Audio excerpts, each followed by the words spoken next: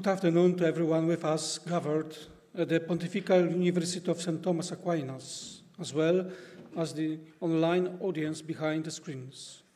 On behalf of the St. John Paul II Institute of Culture, I am delighted to welcome you all to today's conference.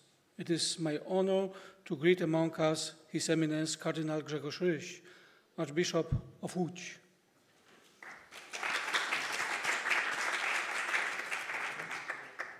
The focus of our conference in John Paul II's 1999 letter to artists and the opportunities and challenges in mutual relations between the church and culture throughout the centuries as well as today. The conference is possible thanks to the generous support of donors and friends of the Angelicum and of the St. John Paul II Institute of Culture, whom I would like to cordially thank. Today's conference will be opened by a presentation by Father Michał Paluch. We will then listen to a lecture by Professor Rémi Brague. After a short break, we then invite our audience to a panel discussion with Cardinal Grzegorz, Father Riccardo Lufrani, and myself, moderated by Michał Kłosowski. It is now my great honor to introduce to you the first speaker of today, Michał Paluch. Father Michał has been a member of the Dominican Order since 1987. He is a theologian, lecturer, and former rector of the Pontifical University of St. Thomas Aquinas in Rome. He specializes in fundamental theology, eschatology, and soteriology. He earned his doctorate in the history of dogmatic theology at the University of Fribourg in Switzerland in 2001, and a habilitation in philosophy from the Polish Academy of Sciences in 2013.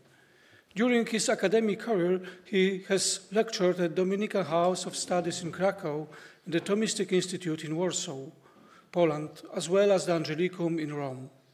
He was also a research scholar at the Institute of Church Life of Notre Dame University. Father Michał Paluch earned the title of Magister Sacrae Theologiae in the Dominican Order in 2023. Today, Father Michał will introduce us to the most important points of John Paul II's 1999 letter to artists, which will be a reference point to the later panel discussion. Father Michał, the floor is yours.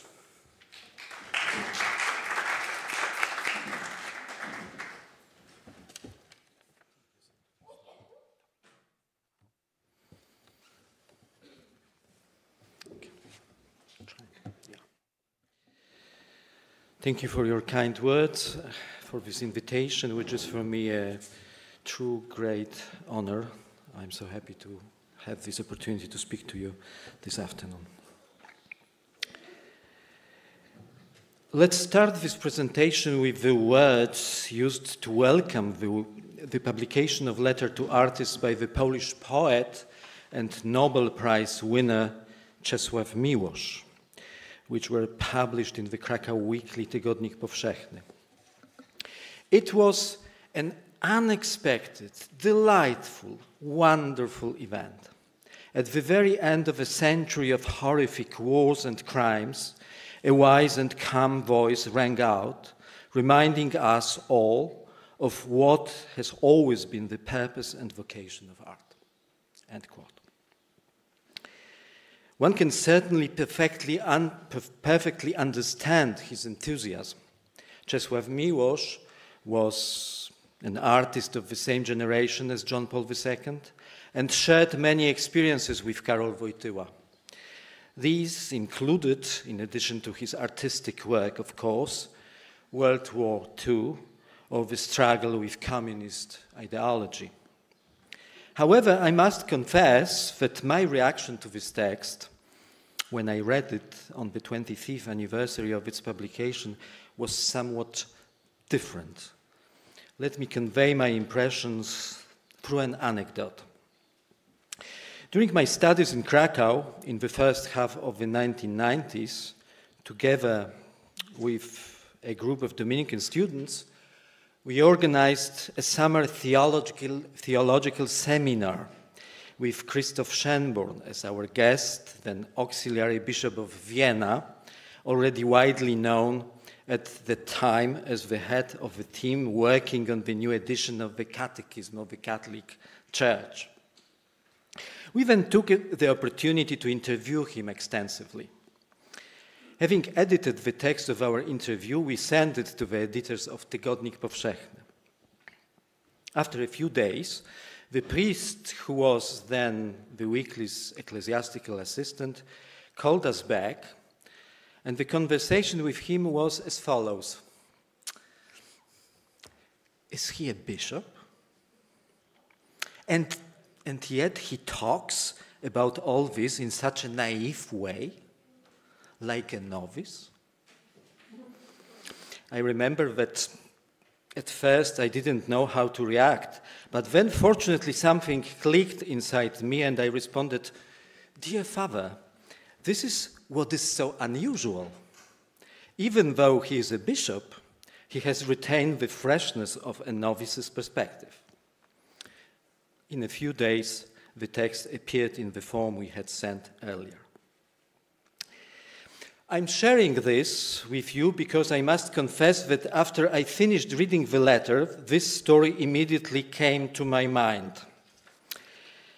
As a response to the vision of the vocation of the artist outlined by John Paul II in this document, painted not only very positively, but even we could be tempted to say somewhat uncritically, we might feel like responding, "Holy Father, when was the last time you were in some well-known contemporary art gallery?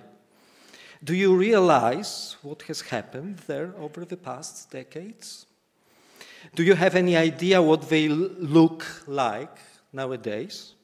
Do you realize that in recent decades, art has become an empty play of forms, stripped of meaning and any metaphysical ambitions?" As you can see, it is the reaction of mine, which I would like to present as a provocation, an invitation to think, that I will attempt to tackle.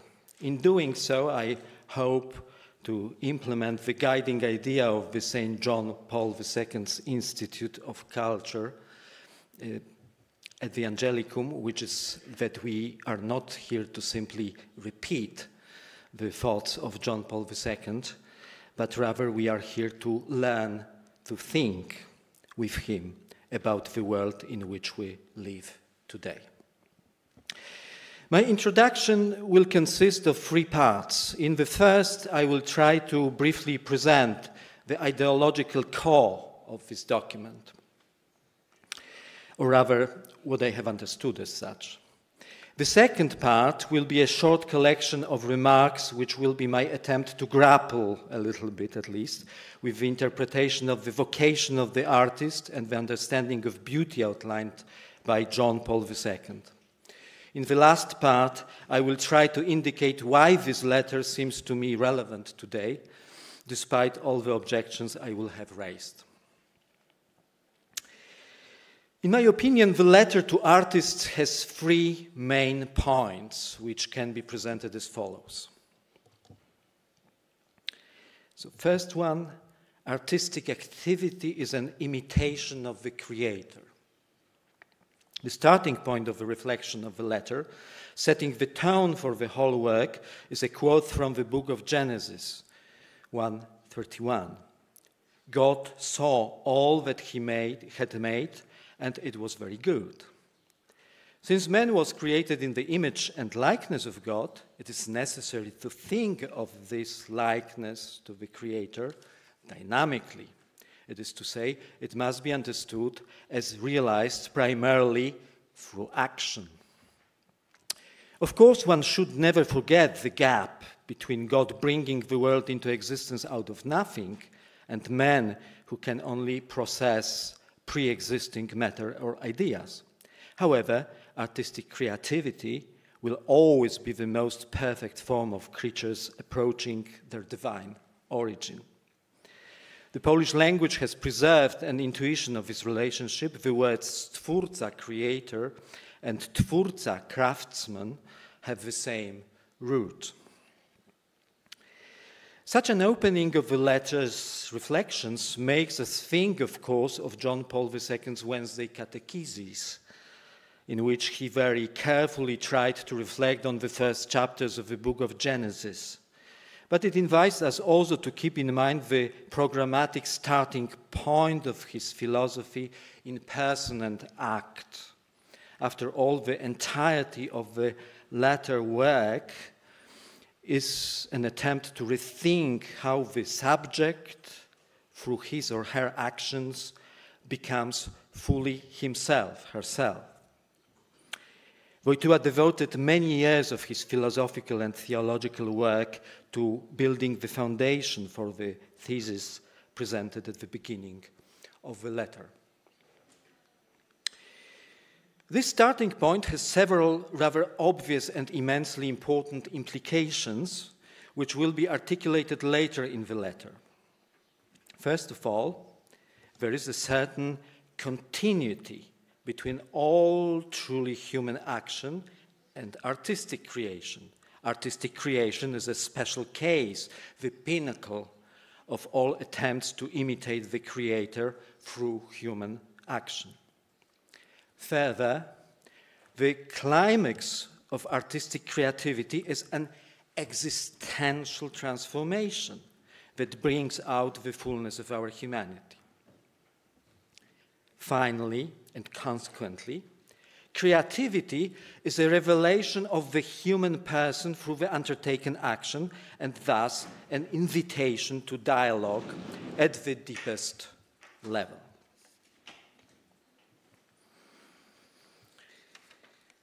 The first claim, with its implications, is completed by the second claim, which is in fact already contained in the quote from Genesis that opens the whole discussion. So the second claim: just as there is an intrinsic connection between goodness and beauty in God's work, so is artistic activity supposed to be an expression of beauty intrinsically connected with goodness. Of course, the background of this claim is the famous Platonic kalokagatia, the idea of beauty, goodness. However, as John Paul II rightly points out, this idea is confirmed in the Bible already in Old Covenant times, since the translators of the Septuagint decided to render the Hebrew term top by the Greek kalon. Thus, the words of Genesis, God saw all that he had made, and it was very good, sound in Greek, and it was very beautiful, will clearly articulate a very similar idea to Plato's kalokagatia from at least the 3rd century BC. The second thesis opens up the space for reflection that allows one to see artistic activity as a service for the community and a responsibility to others, for example, as the art of education. Interestingly, in his letter, the Pope merely touches on this topic in number 4 without extensively elaborating on it. The two presented claims lead us to the third one, which thoroughly permeates the last part of the text.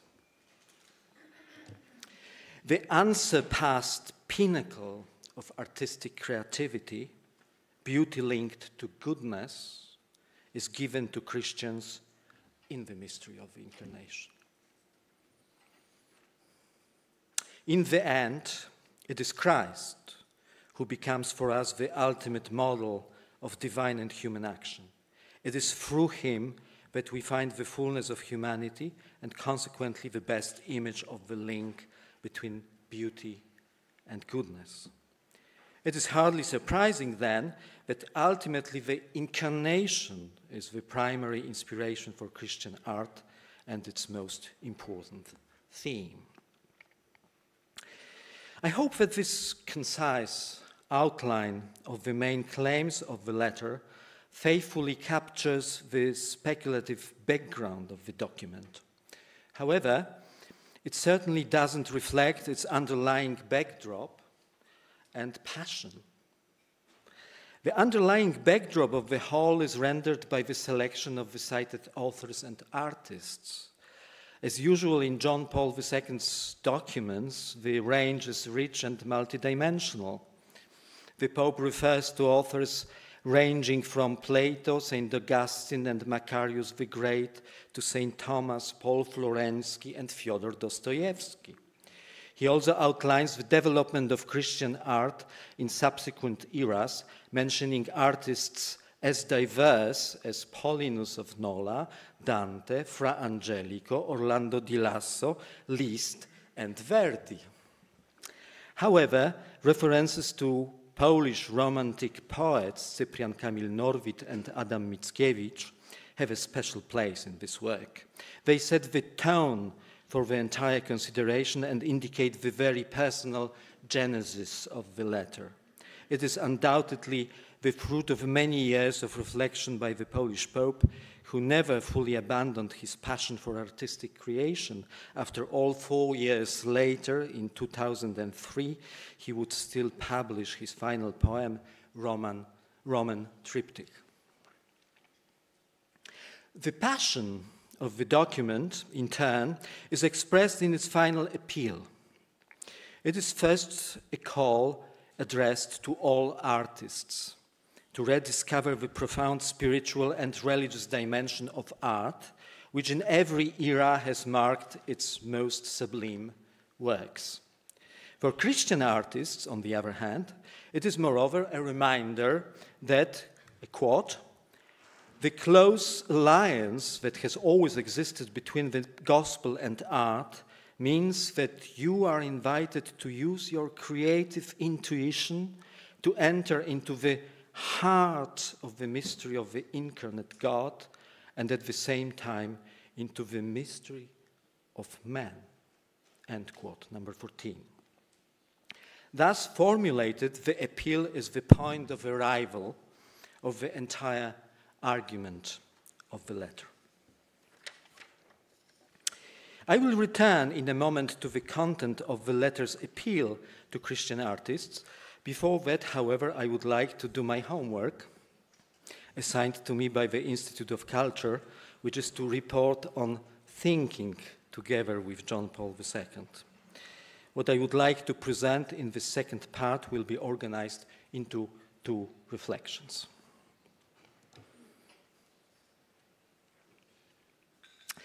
John Paul II's interpretation of the place and role of the artist in society is based on a careful reading of Scripture, as I tried to demonstrate earlier. However, evidently, it doesn't lack a cultural component or cultural conditioning, if you prefer. Reading many passages of the letter, we cannot help but recall the opinion often repeated by many commentators on John Paul II's pontificate, especially in Poland, that he was the last Polish romantic.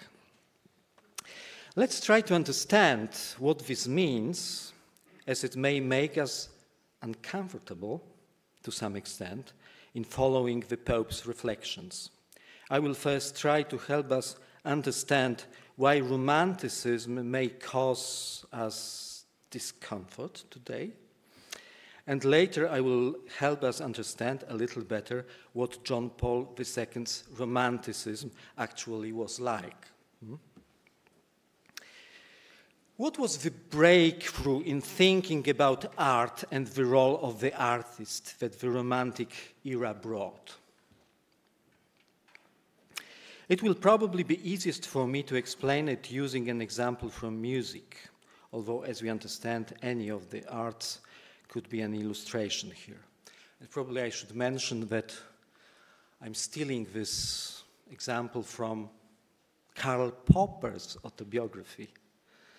Not many people remember that he wanted to become an orchestra conductor at the beginning of his career, and his father-in-law was Bruno Walter, and his wife was a very, very good pianist. Yeah? So because of that, you know, this kind of reflection started his career, and he says that it was important also for his philosophical work. So let's think of the art of Johann Sebastian Bach on the one hand, and the music of Ludwig van Beethoven on the other. I mentioned Beethoven here, still considered the last representative of classicism in music, because it is already in his work that the breakthrough I want to discuss was present. The former, Bach, is someone who seeks to express through his work what could be described as harmonia mundi, the harmony of the world. His music is meant to help us join the cosmic order of the universe offered to us by the Creator, by giving voice to that order, one of many infinitely limited and meager if we compare it to the harmony itself. He considers himself a craftsman. A craftsman. The other, Beethoven, has the conviction that with his art he should mainly express himself. It is in self-expression that the key to truly creative activity lies.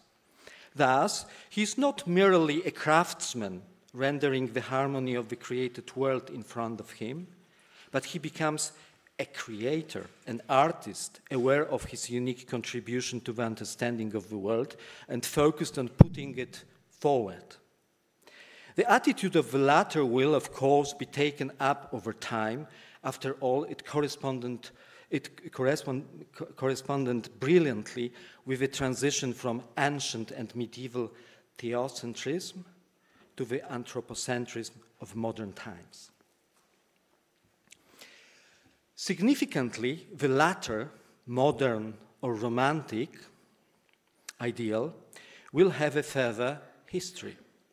The desire to express oneself as authentically as possible will find its expression in the search for articulated human identity in opposition to God in some parts of the romantic tradition. Take Goethe's Faust, for example. It's a very good example of it. And over time will lead to the folly of seeking human identity in the transgressions of all existing order and harmony on the way to what would be authentic and true life, or in other words, in Friedrich Nietzsche's ideal of the Übermensch. It's a very short summary of a very complex process. Nevertheless, there is something like this behind. Taking all this into account, it might seem that if we want to look for a good model for guiding people who practice art to God, it would be much more adequate today to think about the vocation and role of the artist by returning to the pre-romantic, perhaps more modest, but also safer ideal of artistic work than to follow the romantic ideal which seems to have led us into the desert of increasingly shallow and showy transgressions. John Paul II, however, doesn't follow this path. If John Paul II doesn't follow that path, it is because his romanticism is the romanticism of Polish authors, cited in the letter, Mickiewicz and Norwid, or the great absentee, I would say, who is perhaps most relevant to understanding the thinking of the Polish Pope, Zygmunt Krasiński. While still at school, Wojtyła played the part of a count in Krasiński's The Undivine Comedy on the stage of the Catholic house in Wadowice, and then also in the subsequent years of priesthood and episcopacy, reflections of the Polish Romanticism and Romantics led by Krasiński's ideas regularly appeared in his work.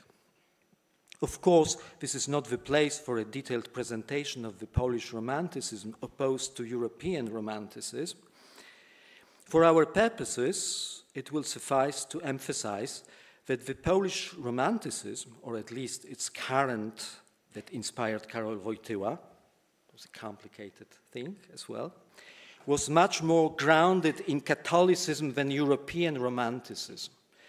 Interested in expressing the extraordinary vocation of the artist, this version of Romanticism categorically emphasized the moral responsibility of the artist for his vocation and talent, and the key role of humility in the realization of artistic ideals. It is not so much the ideal of the Übermensch that will be the point of arrival of the Romanticism that inspired and enthralled Wojtyła, we don't expect it, but rather the ideal expressed in the life of the saint he admired so much, brother Albert Chmielowski, who abandoned his work as a painter to dedicate himself to a life of service to the poor of Krakow, and transforming his life into a piece of art. It is also important to keep in mind that not every European Romanticism had the ability to interpret the fate of its national community as the fate of the suffering servant of Yahweh, that is, to take national misfortunes as a sacrifice offered for the redemption of all other European nations, the way Polish Romanticism did. We must keep all this in mind to accurately interpret the romantic tone, certainly clearly present, of John Paul II's reflections in his letter to artists. Second point, place of beauty.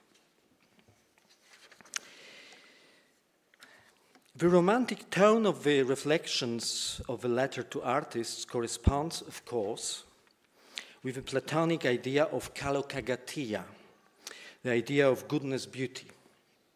This idea serves as a way of solving the basic problem of art of all times. It seems to make it possible to show convincingly the relation of beauty to goodness. This is, of course, a path that has been recognized for centuries and used by many. However, we would be remiss in not interpreting it without the light of the wisdom of St. Thomas, who, in my opinion, has something more to offer in this matter. As is well known, St. Thomas didn't include beauty in his description of axiological transcendentalia. That is a concept that we can apply to all beings without exception and which express their inherent value. Goodness and truth are there, but beauty is not. This sometimes causes embarrassment even to some Thomists. After all, we are accustomed to linking truth, goodness, and beauty together and pronouncing them in the same breath. They seem to complement each other wonderfully and naturally. Could it be that here is no place for beauty in the Thomistic world? I had the great pleasure, and this is really the right word in this context, of listening to Professor Władysław Stróżewski's metaphysics lectures during my studies in Krakow, together with Father Cezary. I remember that in his lecture on beauty, so I have a witness for that.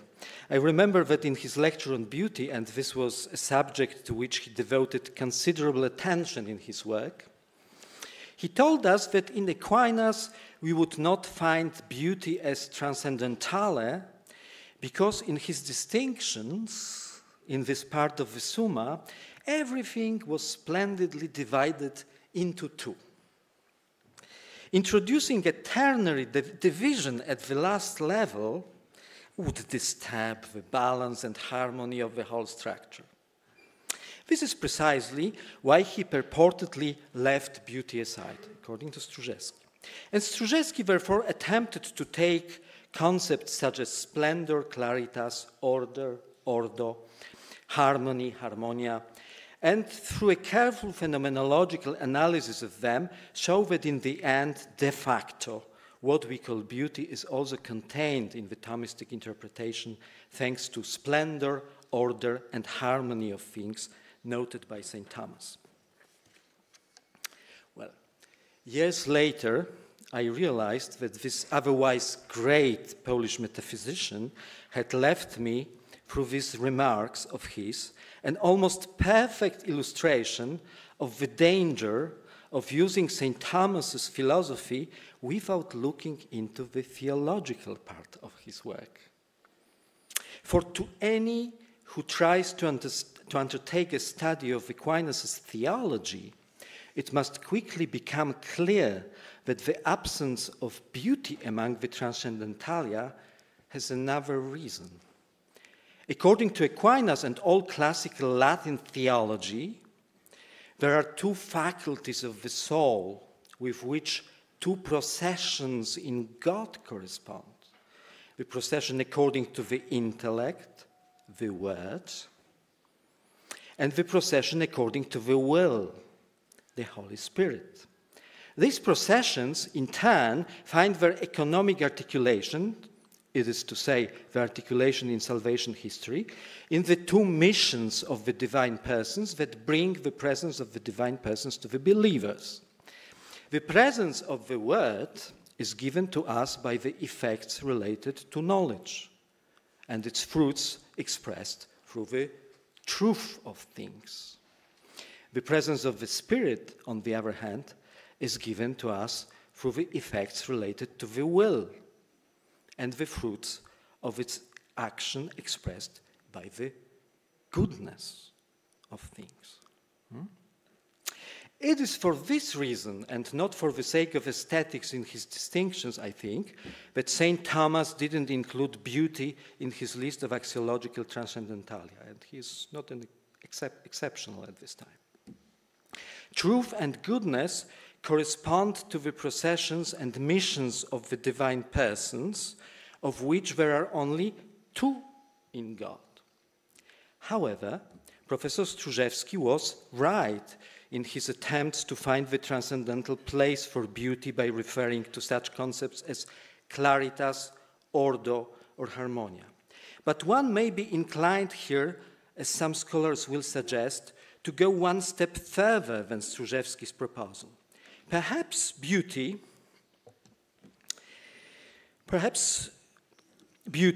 shouldn't be understood as a transcendentale, a concept that is interchangeable with being, which is an expression of the splendor, harmony, or order of things as such, so something like this. Beauty might be rather understood as a transcendentale that is the splendor, harmony, or order of goodness and truth.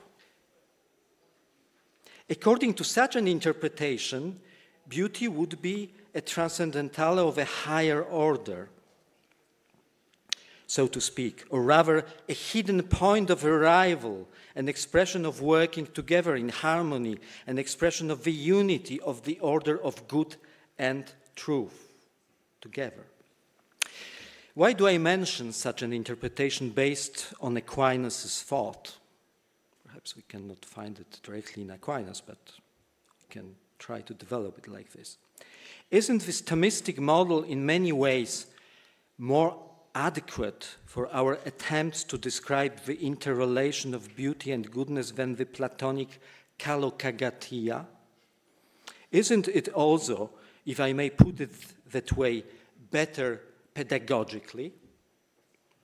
If we follow such an interpretation, it turns out that true beauty can only be grasped when both truth and goodness are first in their place, so to speak, in our experience. Moreover, such an interpretation will lead us to the conclusion that in our action, which has the ambition to become the pursuit of beauty, we should be focused first on good and truth. And then beauty, as a glimmer of harmony, will be added, as it were, by the gift of grace.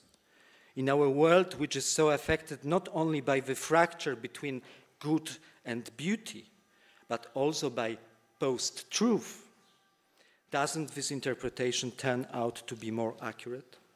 Is it not more helpful? But let's turn to the letter to artists. I mentioned at the beginning that on the first reading, the papal enthusiasm for art and artists, which seems to abstract from the current state of contemporary art in many parts of the world, may feel uncomfortable. However, one would be wrong to think that John Paul II was uncritical of art and artists. He was certainly the Pope who spoke on the subject of art most often, and it is enough to look at his speeches from as far back as the early 1980s to realize that he was already well aware of the dark side of what was happening in artistic production. However, if the tone of the letter is so positive, warm, and lucid, it is, in my opinion, because he thought of the letter to artists as one of the important Jubilee texts, written to celebrate 2 millennia of Christianity's presence in the world. As is well known, such moments are primarily intended to help rise above the current time, to embrace what has happened, not just over the past decades, but 2 millennia, with a grateful glance, and to inspire.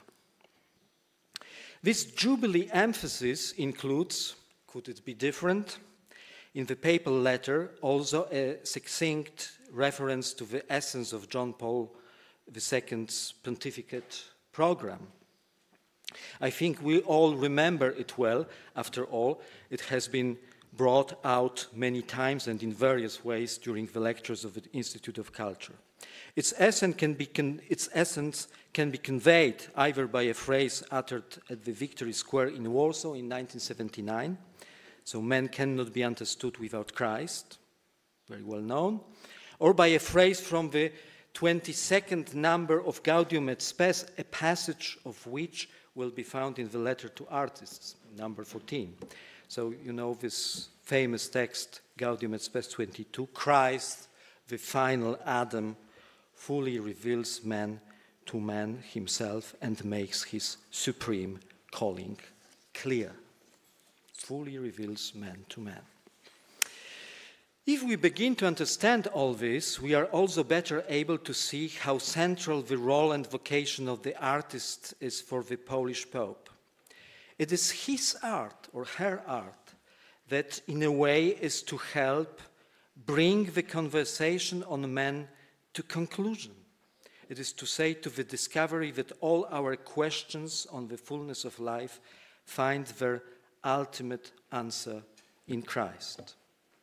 Quote, "It is up to you, men and women who have given your lives to art, to declare with all the wealth of your ingenuity that in Christ the world is redeemed." This succinct sentence is ultimately the most important message of the letter. In my opinion, this program has not become outdated one bit. However, it is worth seeing it against a somewhat broader background, worthy of the jubilee of 2000 years of Christianity. The development of our reflection on God, the world, and the man in the West could be outlined as a transition from the theocentrism of the ancient and medieval eras to the anthropocentrism of the modern era, and further to the planetocentrism of the postmodern era, which is now ours. For the Christian, if such a development is not to be understood as a tragic regression and defeat, it must involve a sense of invitation to expand our hearts, to embrace with our care and love an ever-increasing range of reality. Understand? Only this way we can think about what happened, or what is happening, yeah? Only in this way can we find the right approach to the changes taking place. However, even if we view this development in such a way, how we experience and articulate the transition from ancient and medieval theocentrism to modern anthropocentrism still remains a critical moment for all of us. So, this transition is of crucial importance, because if we understand this transition in the right way, and it's the core of the project of John Paul II, yes, then we'll be able to understand how to say, find the right way in our times, so to say, in this transition from anthropocentrism to planetocentrism. The program of John Paul II's pontificate was an invitation to all of us to understand and illuminate this critical moment as deeply as possible. The genius of the artist, on the other hand, was to play a central role in this program. Of course, this program has not been fully accomplished yet. It remains a task to be continued if we want to find our way in the postmodern era. Thank you.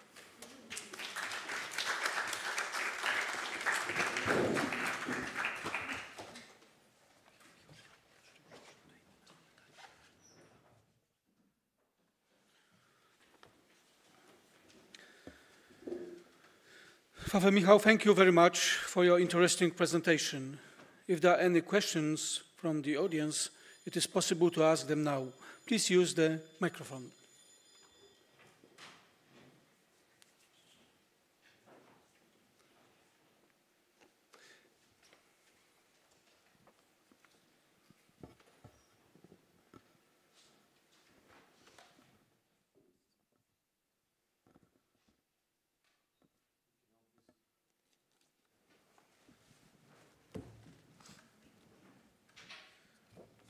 So thank you very much, Father Michał, for that wonderful lecture. I would like to ask a question about post-truth, because you skip it a little bit in the sense that you mentioned the post-truth era and the way how beauty has been seen before that, and the relation between beauty and truth.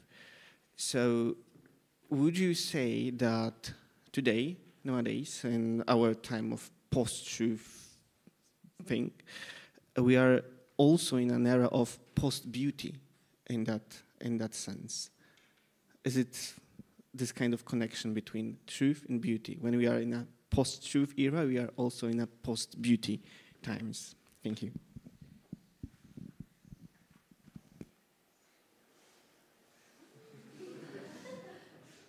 Well, I would say that I'm not probably the best person here in this room to answer this kind of questions. I would expect some artists to have strong opinions about it. As you understand, well, my experience is that I, as someone who is a teacher of theology, I felt always obliged to visit all the modern art, contemporary art galleries in the different parts of the world when I went, just to have a look, from the perspective of someone who teaches theology at all that, or philosophy. And at some moment, I remember in New York, I said to myself, "Basta! Don't waste your time. Don't waste your time." Because, after spending 2 or 3 hours in such a gallery, I felt always so frustrated that in the end, you have, it's a kind of industry today which has very little to do with beauty, even with something which is meaningful. Sorry for saying it. It's an opinion of someone who is only a very simple consumer of such things, and I know that there are many real artists who struggle with the situation, who try to do something better today, and I really, how to say, pay homage to all of them right now. Yes, but at the same time, my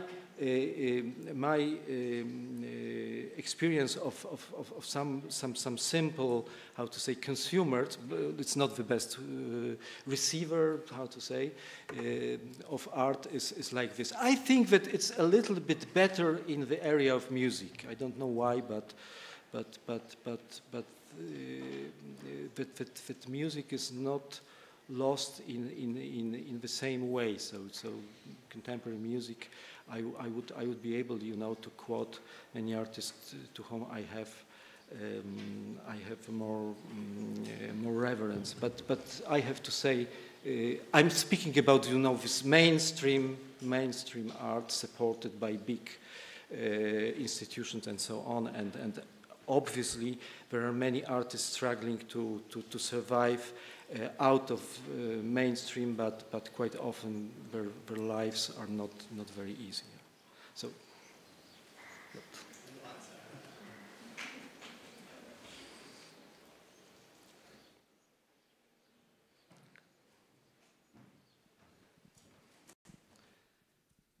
Thank you very much, brother. I liked very much your presentation, and particularly the focus that you put in the importance to understand the shift from theocentrism to anthropocentrism. And in fact, this is the big shift. There is a not well-known philosopher and theologian that is Tommaso de Maria, that was a Salesian who died in 1996, who studied the historical reality developing the realistic categories. And he explains metaphysically this passage. So I'm not going to explain, but it's a cultural shift, a passage that is produced by the Industrial Revolution that dynamized the historical reality, ontologically speaking, and that produced progressively a passage from a static sacral society where religion was like the direct soul of the society, during what he calls humanist interludes that started with humanism and ended with, let's say, the Industrial Revolution. We passed it to a dynamic and secularized society. And the cultural matrix shifted from being religion, the foundation of values and of knowledge. Now knowledge is at the first place, and knowledge gives the values of the culture and even the religion, if there is, still a place for the religion. So the way to address the culture nowadays is not directly with religion, but through what he calls an ideopraxis, that is an ideology rationalized into a praxis. And of course there is a metaphysical foundation, but indeed this is the main point. If we understand, I do agree, if we understand what happened and why, then we can finally have a major role to play as church for the culture. Thank you. Thank you very much for this comment. I think that as you understand, we are speaking about very complex processes. So so it's very difficult to say that there is only one factor which is decisive. So this shift from theocentrism to anthropocentrism, it's not something which was done, and the next shift as well, because of some bad will of one bad man who just wanted us to push us in this direction. It's much more complex. And I fully agree that the church, being able to, how to say, to translating it in a much more in a simpler image. So the church inviting us to combine our intellect with our heart in our operation in our action, has here some receipt how to overcome the place we are in the contemporary world today. Nevertheless, you know, I think that we have, especially in the western part of the world, be prepared to become a countercultural institution, yeah? And first of all, and not, you know, have a big influence on the mainstream. Yeah? But it's the gospel as well. So thank you very much. I am now pleased to introduce our second speaker, Professor Rémi Brague, who will join us via internet connections. Professor Brague is a professor emeritus of philosophy at the Sorbonne University in Paris and former Romano Guardini Chair of Philosophy at the Ludwig Maximilian Universität München. Since 2021, he has been also giving courses for the students of the Angelicum. Professor Brague is a renowned scholar of classical and medieval philosophy, culture and philosophy of religion. His publications include Europe, the Roman Road, The Wisdom of the World, The Human Experience of the Universe in Western Thought, The Law of God, The Philosophical History of an Idea, and The Kingdom of Man, Genesis and Failure of the Modern Project. Professor Brague is not only a renowned lecturer and author, but also a recipient of numerous awards. In 2009, he received the Joseph Pieper Prize and the Grand Prix de Philosophie from the French Academy. And in 2012, he was announced a Ratzinger Prize winner. Today, Professor Brague will enrich our conference with a talk about the meaning of beauty. Professor Brague, the floor is yours. Thank you so much. Well, first of all, can you hear me? Can you hear me? Yes, yes. Okay, you can you can admire my beautiful mug on the screen. Can you? I'm afraid I can't see you, but it's not. Yes, you can. Okay. Well, I'm so sorry. You know, I'm facing a bevy of technical problems, and I'm afraid I'll have to read the text of my lecture from the screen of another computer. Okay. Well, first of all, thank you so much for the invitation and for your nice words of presentation. Well, okay. Perhaps I could put this somewhere. Okay, that's it.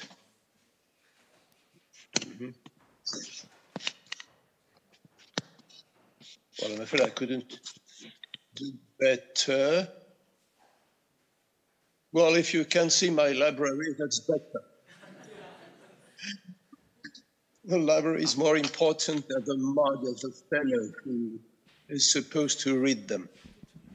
So, Professor, well, we hear you very perfectly well and see you also. So, okay. So thank you very much. Well, seeing is optional, listening to is important. Well, why should we be interested in the beautiful? Not only to enjoy it, which we undoubtedly do when we contemplate a landscape or a flower, or when we visit an exhibition in a museum, listen to a concert, read a poem, watch a movie or a TV series, etc. But as the topic of philosophical meditation, and for that matter, of an academic lecture course. Why couldn't we leave the beautiful alone? It will shift for itself anyway. Be that as it may, leaving the beautiful alone, this is precisely what the philosophical tradition hardly ever did. It never thought it alone, and always brought the beautiful in contact, in dialogue with other ideas. The beautiful was part and parcel of a complex structure which some sort of system of sorts, the elements of which were articulated on each other and interacted with each other. By the way, I may have mentioned philosophical tradition a bit too quickly, for this was the case even before philosophy arose as a separate undertaking. In pre-philosophical experience, the beautiful was hardly independent of other qualities. The state of affairs left its trace in the language. In the two sources of our Western culture, which are symbolically named after the two paradigmatic cities, Athens and Jerusalem, the adjective, which we translate as beautiful, had a rather vague meaning, which included the good and had at least a smack of the true. The Greek kalos seldom means only beautiful, but it means excellent as well. And when the Hebrew Bible, in the first account of creation at the beginning of Genesis, says that God found the world he had just called into existence tov me'od, this may mean very good, but very beautiful at the same time.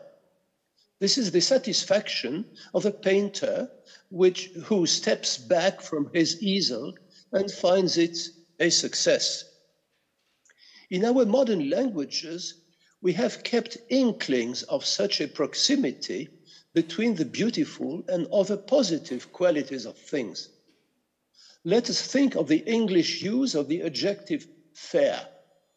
We admire the fair sex, but we hope we will get a fair trial, even of Justice Smith, Jones, or Brown, even if those people are not exactly Adonises. We can mention too the French beau geste, which entered English parlance on the basis of a novel, then of a movie. The phrase doesn't mean a gracious gesture, but an act of magnanimity. Full-fledged philosophy, this technical discipline, which arose in ancient Greece with the so-called pre-Socratics and found a first bloom with Plato and his disciple Aristotle, full-fledged philosophy endeavored to untangle this vague skein of notions. It didn't simply leave it aside. Rather, it replaced it with the articulated structure which I alluded to a while ago. This structure found its rigorously technical expression in the medieval concept of the so-called transcendental properties of being. As is well known, the first treatise on the transcendentals was the work of Philip the Chancellor, who died in 1236 in his Summa de Bono. Those transcendental properties are being itself, the one, the true, the good. They are called that way because they are to be found in each and every category, so that they sort of transcend the boundaries which separate them. To take up an example which is already in Aristotle, the good is present in the category of substance as God. In the category of quality,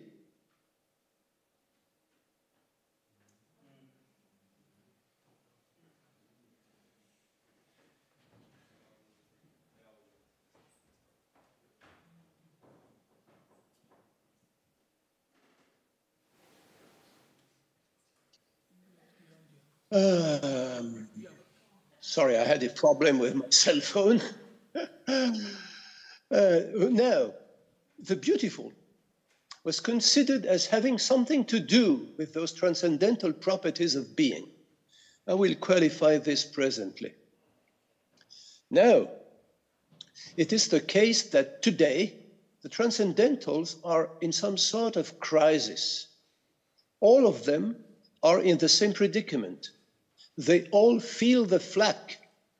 All of them have been jeered at, or more mildly poked fun at, for some decades already.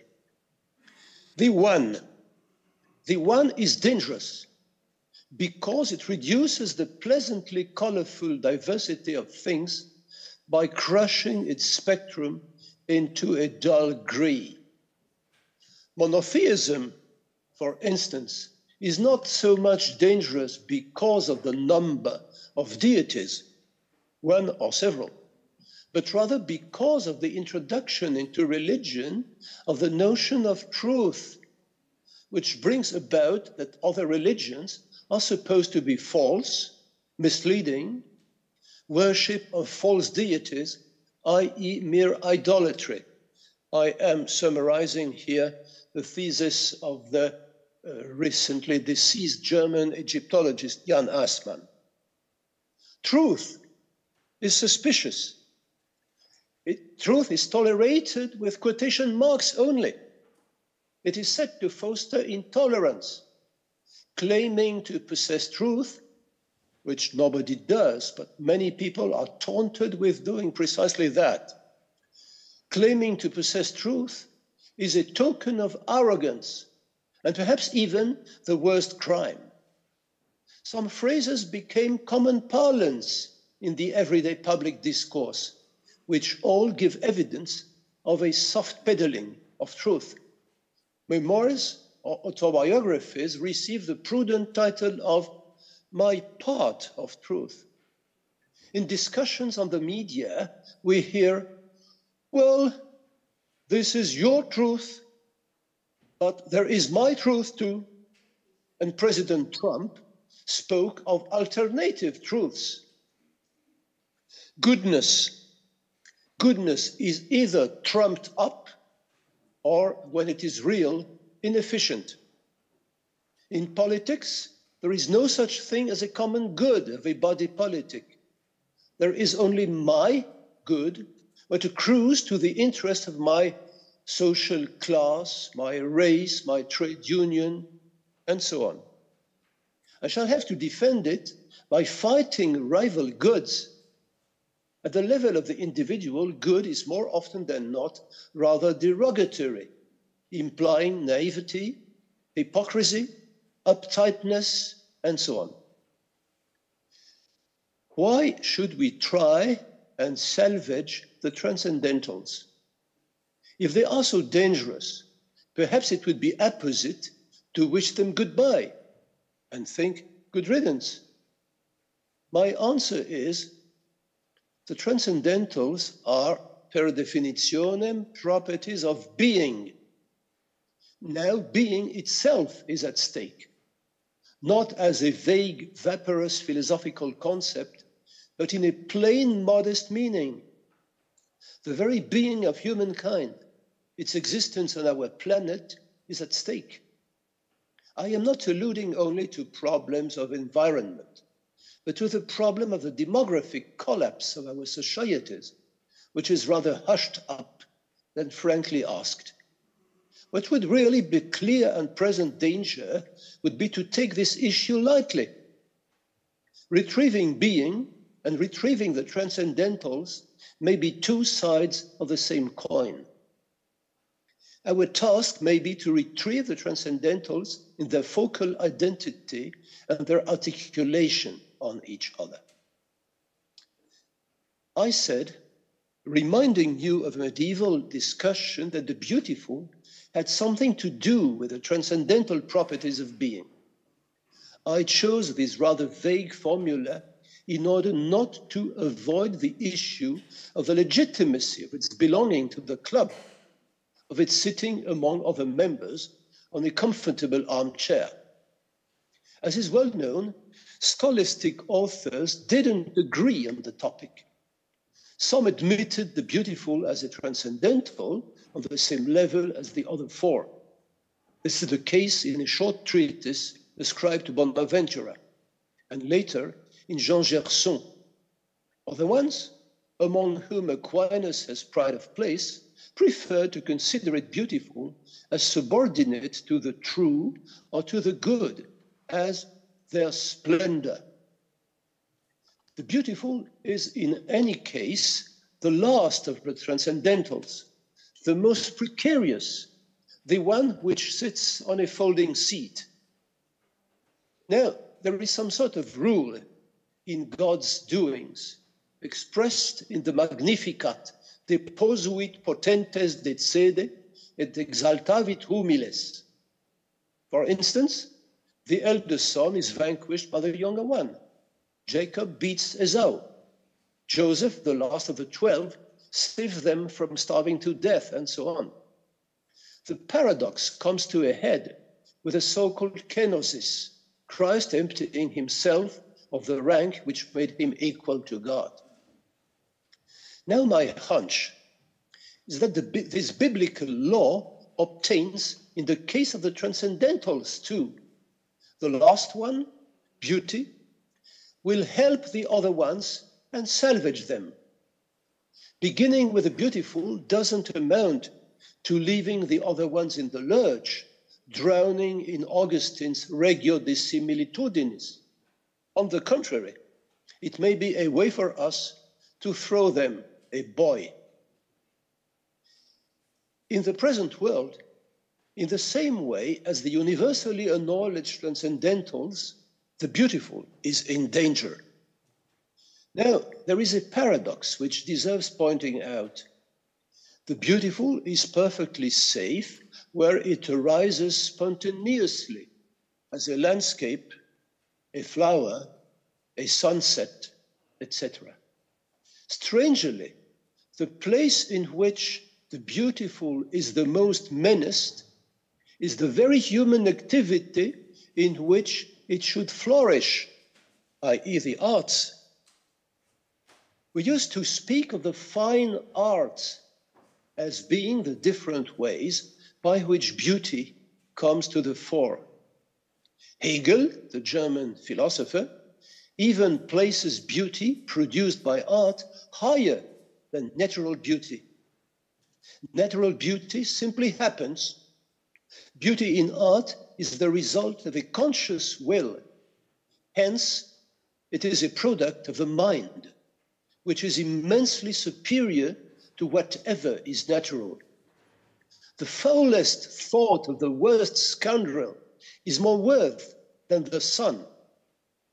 As for the stars, which elicit ecstasy in poetical minds, they are spots.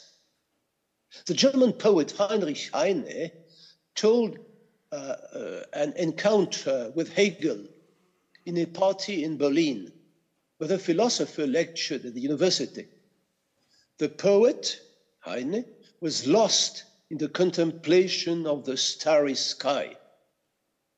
Hegel came, cleared his throat with a humph, and said, "The stars are pimples on the heavenly skin."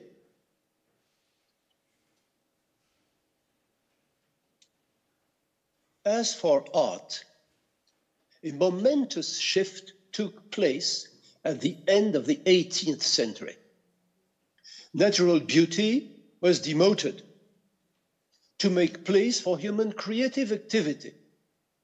But the latter had little time to celebrate its triumph, for beauty in art quickly followed suit. The place where this began to happen was the German town of Jena, whose university was dominated by the powerful philosopher Fichte. A group of young intellectuals, philosophers, theologians, poets, and influential ladies launched what was later known under the moniker of early German Romanticism. In this framework, young Friedrich Schlegel wrote in 1796 a longish essay on the study of Greek poetry.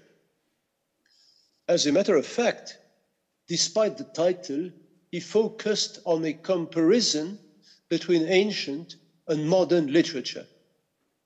He meant by modern what we would rather call medieval and early modern literature. As examples, he mentions writers like the novelist Cervantes and the playwright Shakespeare. He makes there, in this essay, an ominous statement by pointing out that this modern literature doesn't aim at the beautiful, but at what he called the interesting. The interesting encompasses a broad spectrum of notions. Whatever tickles our taste is interesting. Some of those notions are rather on the ugly side, the grotesque, the burlesque, caricature, and so on.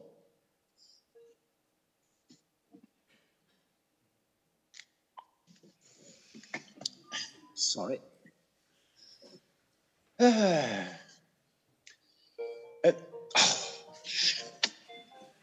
said no.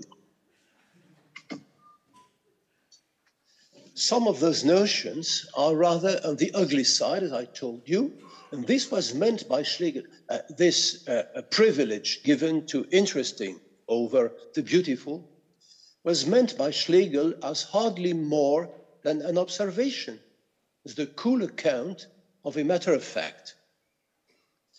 There was, since the beginning of artistic activity, an endeavor to broaden the scope of art in order to encompass the ugly together with the beautiful. In the Iliad, in Homer's Iliad, we have the description of Thersites, the ugliest of all Greeks. In Greek comedy, we have ugly and vulgar characters like the sausage seller in Aristophanes' Horsemen. In modern literature, what was earlier considered as ugly was rehabilitated. What was tolerated in the margins and in the lower level of style, in comedy, style, or caricature, invaded the very core and pinnacle of artistic pursuits. The French poet and playwright Victor Hugo saw in the preface he wrote for his play Cromwell, he saw in the grotesque the central object of drama. A more momentous step was taken on the level of transcendentals. The beautiful was severed from two other transcendentals, namely the true and the good. Let us first consider the true. Separating the beautiful from the true leads to conceiving art as illusion. To be sure, ancient artists never thought of art as being true. The genre known as still life painting strove to the most faithful reproduction of reality, but it never claimed that the venison, the oysters, the half-peeled orange, and so on, were real. The apple in the painting was not a real apple, but it was supposed to express a deeper truth, the idea of it. It was supposed to tell us more on what an apple is all about than the fruit we pluck from the tree, peel, and eat in a pie.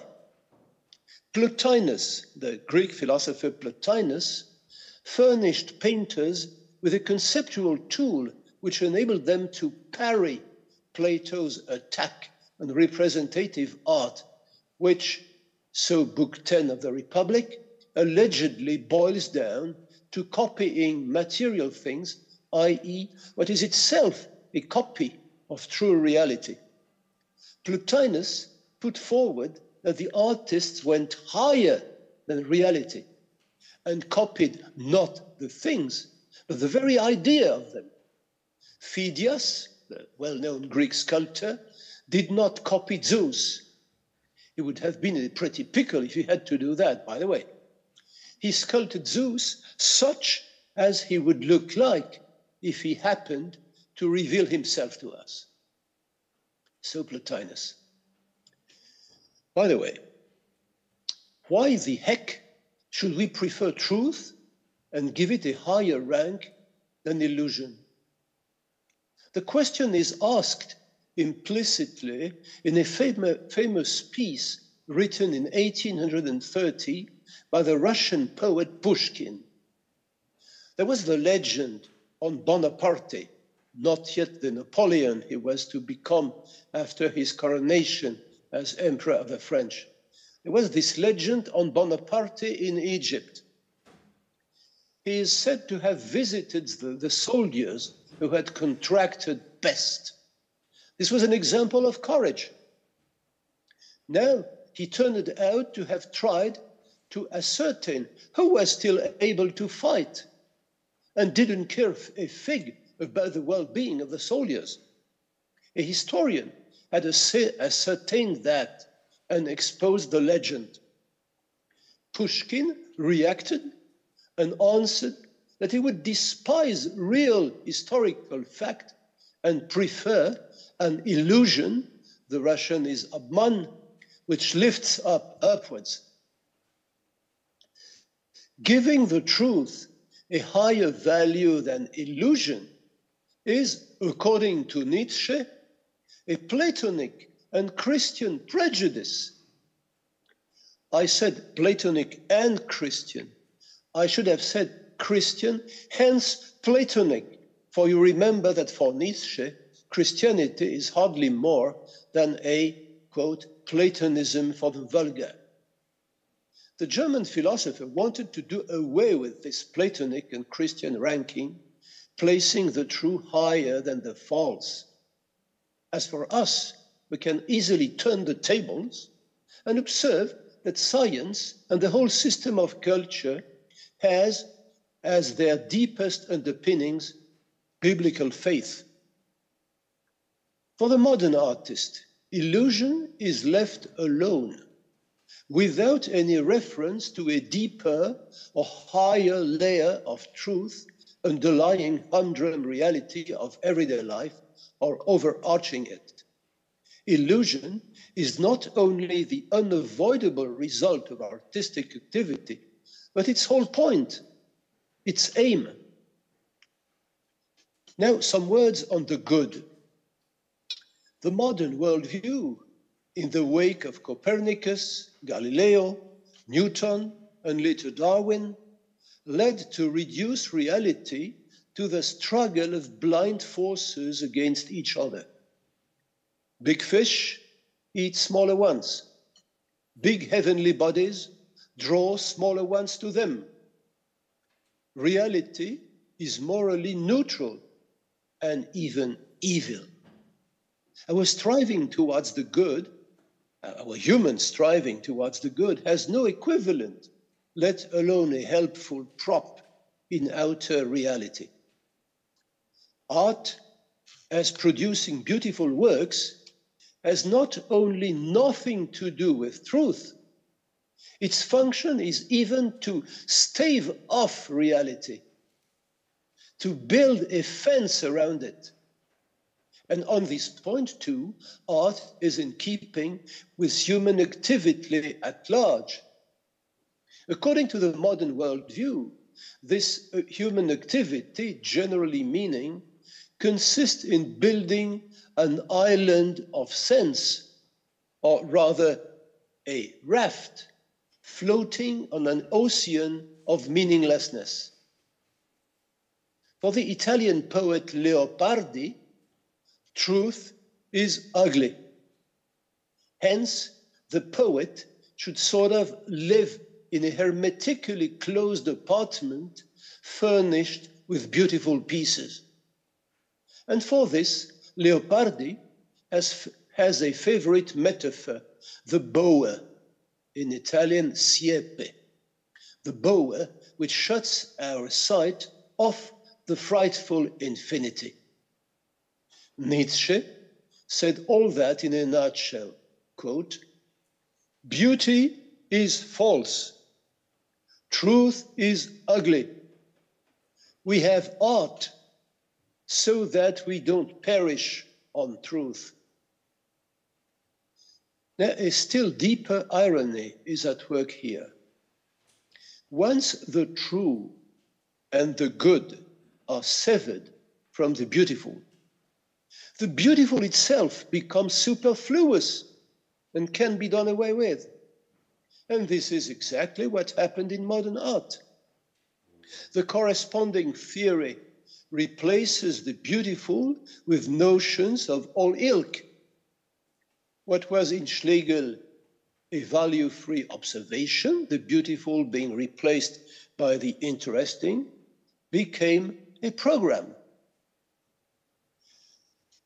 What was the case in the practice of art was mirrored in art theory which could do without the beautiful.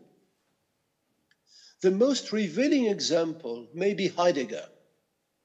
Martin Heidegger delivered in 1935 a lecture which was later printed as an essay on the work of art. The title is The Origin of the Work of Art. In the written version, the adjective beautiful occurs only once. And what is more, in the oral lecture, which was the first he delivered, and the text of which has become known ever since, the word simply didn't occur. A meditation on the work of art without the word beautiful. And beauty, in the last written version, last printed version, is dealt with squarely only in the postface. Now, beauty was not only replaced by other concepts which belonged to a lower level of experience, like interesting, grotesque, burlesque, and so on. A powerful rival sprang out of beauty itself at the same level as some sort of feuding brother. And this concept arose approximately around the watershed of the last 20 years of the 17th century, a time which a French historian of ideas, Paul Hazard, called the crisis of European consciousness in a book by this title written in 1935.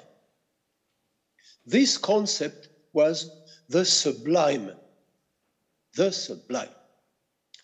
Up to now, up to this point of time, the word which translated the Greek substantive hypsos, i.e. greatness, highness, this word referred to a level of style, the highest, the loftiest kind of writing.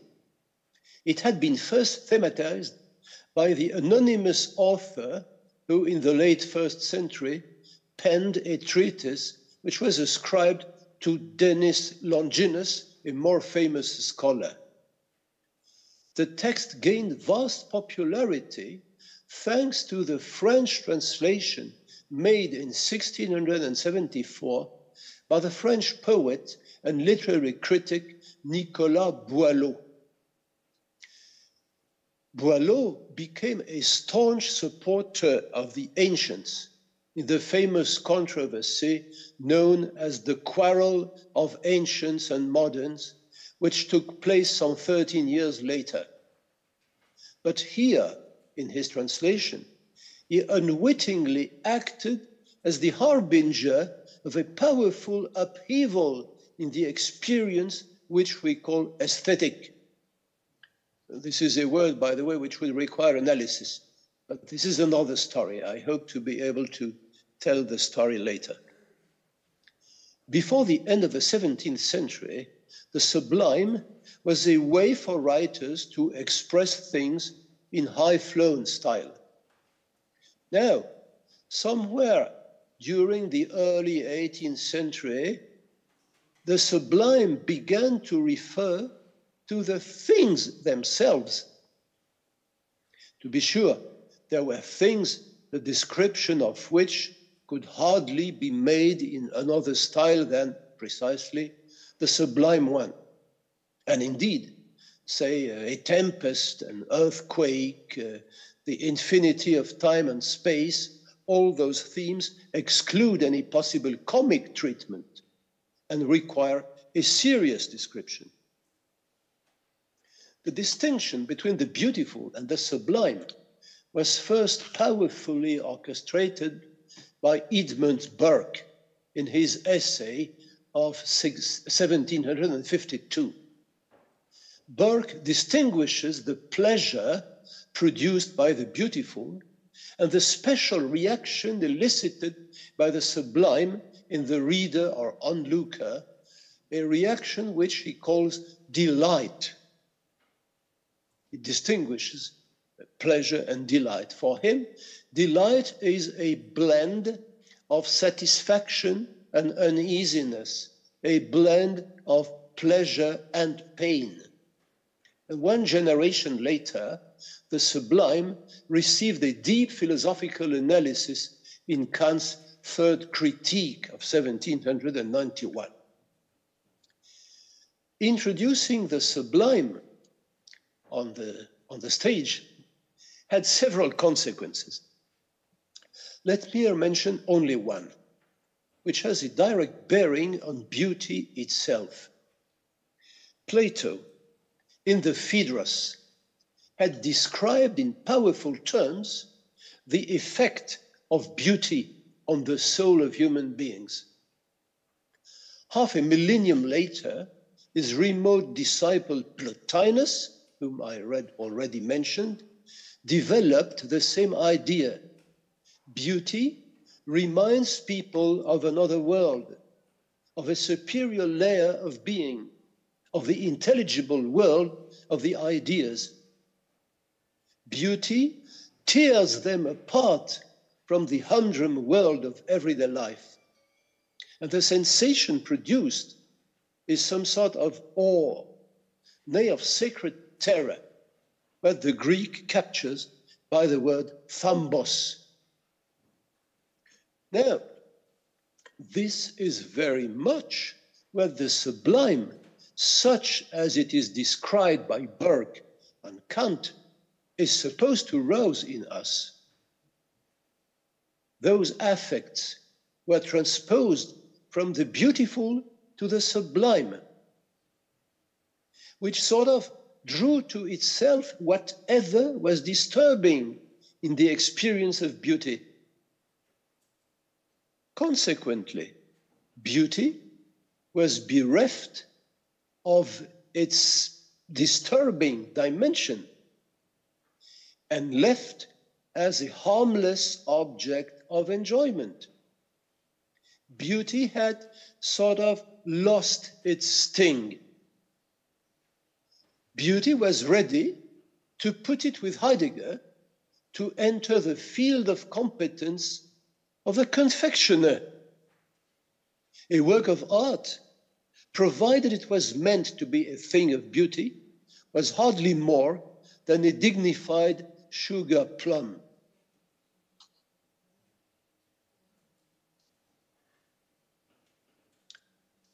So far, so good. But what shall we do? What is our task? Well, this is a tall order.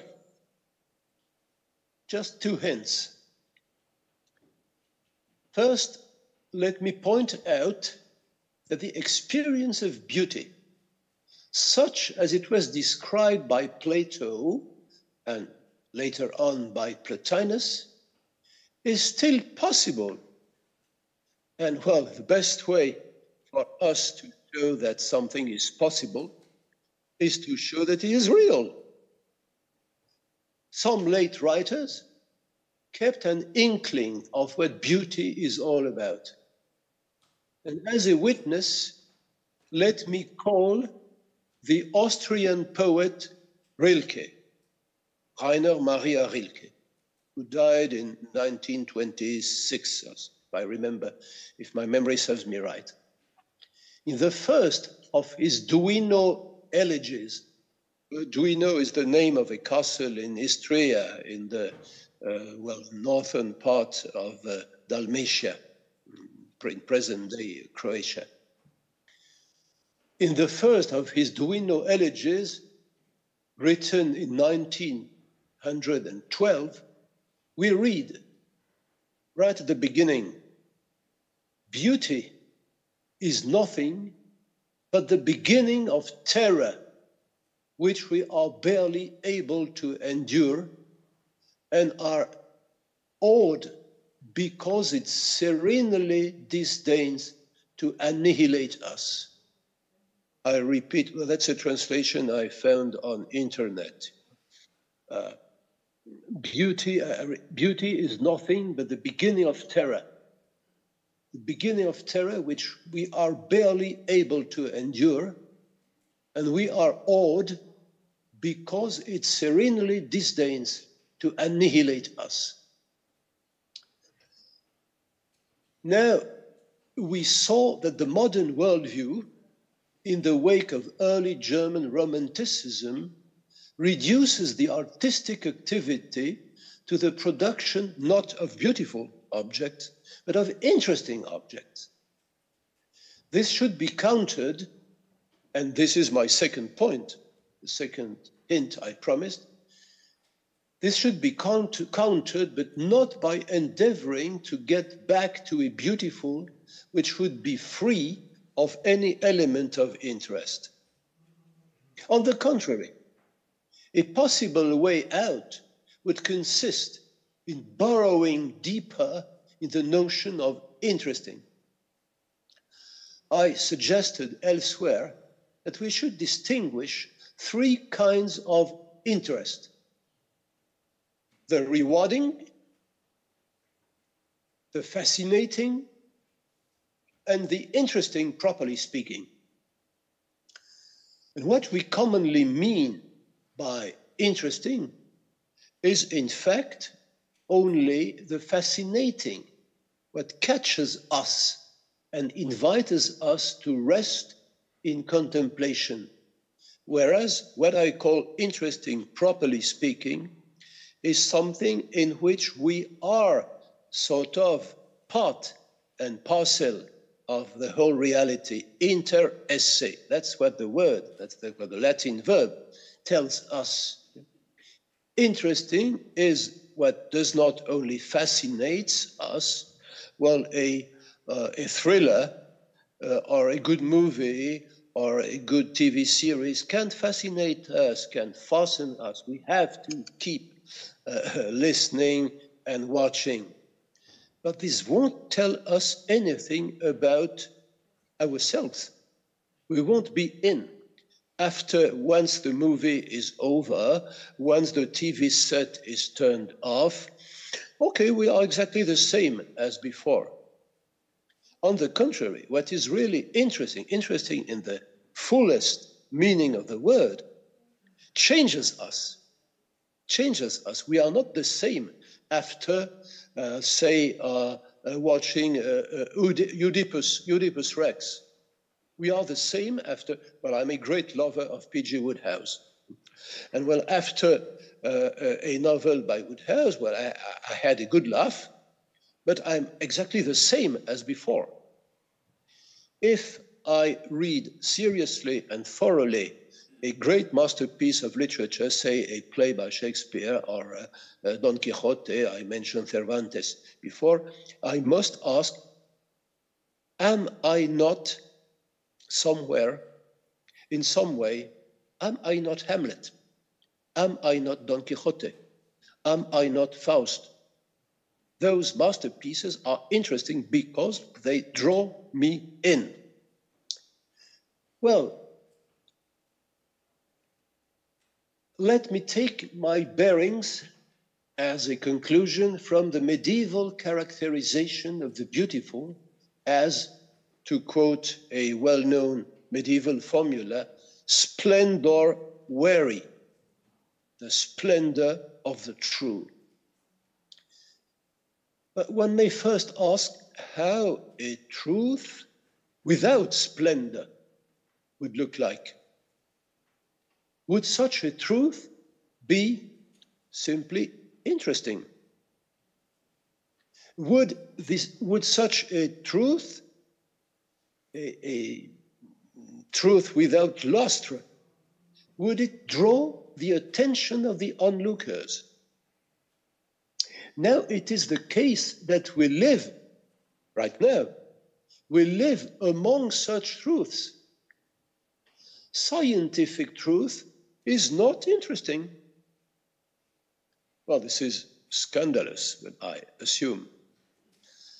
By science, I mean every kind of knowledge, not only physics, astronomy, biology, whatnot. I mean historical or literary knowledge too. And I claim that any knowledge is not interesting.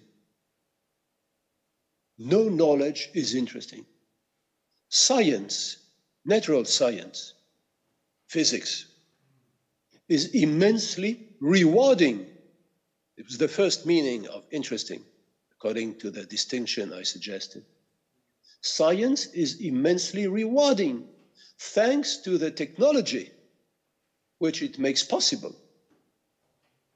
Science can be immensely fascinating too, when it reveals to us the unfathomable immensity of the universe, of the incredible complexity of life. But science doesn't answer the questions we would like to ask. By this token, science could be defined not without a spot of humor, not without a grain of salt, as the set of answers to questions which we don't ask, because they don't make any difference in our life, and consequently, questions about the answers to which we don't give a damn. Well,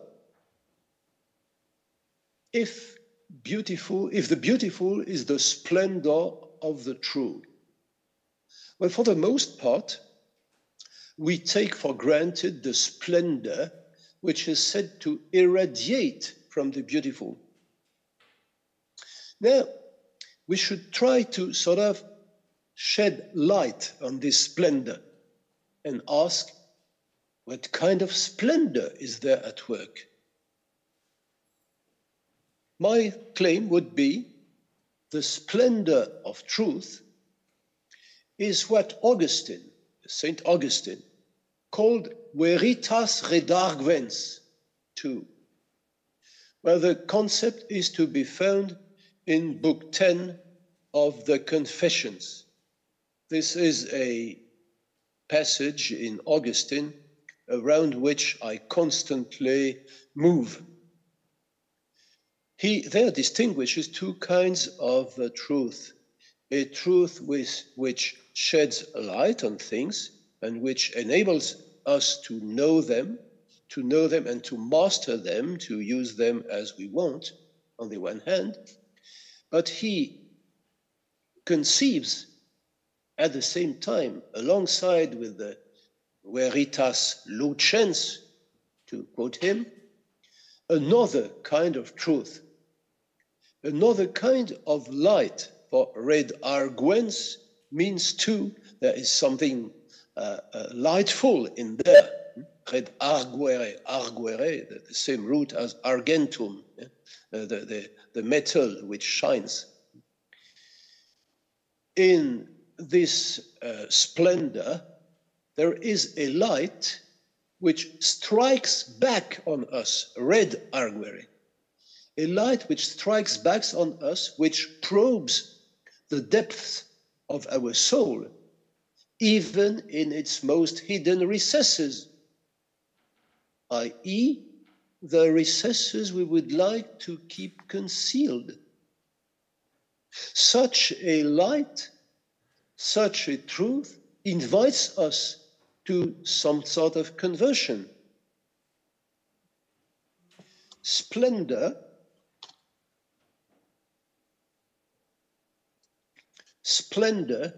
can be dazzling. Splendor can invite us to change our life in the direction of goodness. Let me quote, and those will be my last words, let me quote once again the poet Rilke. There is a poem in which he explains that he is looking at a fragment of a Greek statue, a statue of the god Apollo, who has lost his head and half his arms, if I remember well, half of his legs. And even in this bad state, the statue is so appealing, so provocative, that the poet suddenly realizes that he is not only looking at the statue, but that the statue is looking at him rather than the other way only. And he ends his poem by the line, "Here is no place which doesn't look at you. You must change your life." And this is an instance of the way in which the beautiful is still able to lead us towards the truth on ourselves and the good which we have to possibly to reach. Thank you so much for your attention.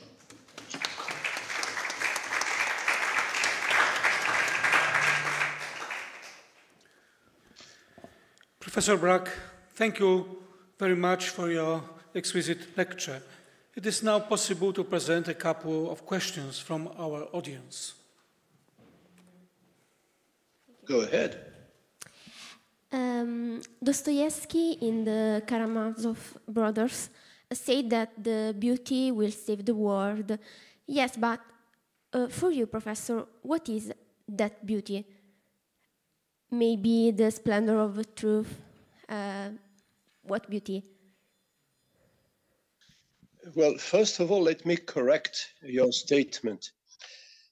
Dostoevsky never said that. A character in Dostoevsky said that.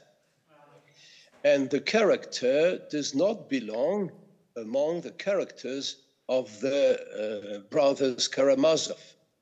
The character who is putting forward such an utterance is a character in The Idiot, which antedates the brothers Karamazov. Wait a minute, brothers Karamazov were published in 1880. The Idiot must have been around 60, in the late 50s or early 60s, if my memory serves me right. You'll have to check that.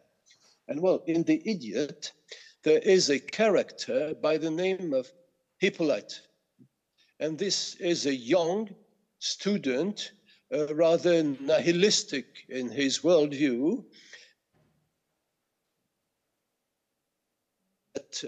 Prince Myshkin, who is the main character in the novel. And he says, you were said to have, you were reported, Prince, to have said that beauty will save the world. Okay, then the utterance, beauty will save the world, mir spasiot krasota, is not an utterance by Dostoevsky, not even an utterance by the main character of the novel, but an utterance which is ascribed, allegedly ascribed to this main character by a, let's say, secondary character in the thing, in the novel. Okay, and as for, let me observe that the prince, well, first of all, this young fellow who says that the prince might have said that and so on, this young fellow, does not receive, first interprets the utterance he ascribes to the prince to his being in love. Okay. And being in love, well, as the proverb has it, love makes blind. Okay. And the prince doesn't answer a bare word. So we don't know whether he, endorses this rather strong or heavy thesis, or whether that's simply an idea that came through Hippolyte's mind.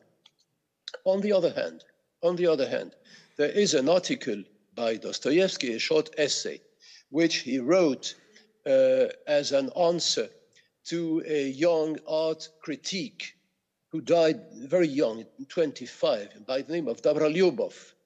And Dobroliubov, well, supported the thesis according to which art has to be useful. Art has to endeavor to be as useful as a pair of boots. And Dostoevsky, in this context, puts forward this thesis that art and beauty are exactly as necessary for us than eating and drinking. But the conceptuality of salvation, you know, beauty will save the world, beauty will salvage or rescue or whatnot the world, this is not in Dostoevsky. So then let's be prudent. Well, then, to come back to the last part of your question, how would I define beauty? Well, there are answers in the philosophical tradition, and my own personal experience of beauty, well, is very much in keeping with the description that Plato gave of it, i.e. something that reminds us of something better, something higher, something worthier than the world of our everyday experience. And for this reason, well, I would condone the doctrine according to which I express myself in quite a prudent way, according to which beauty has something to do with the good and with the true, and of course, with being.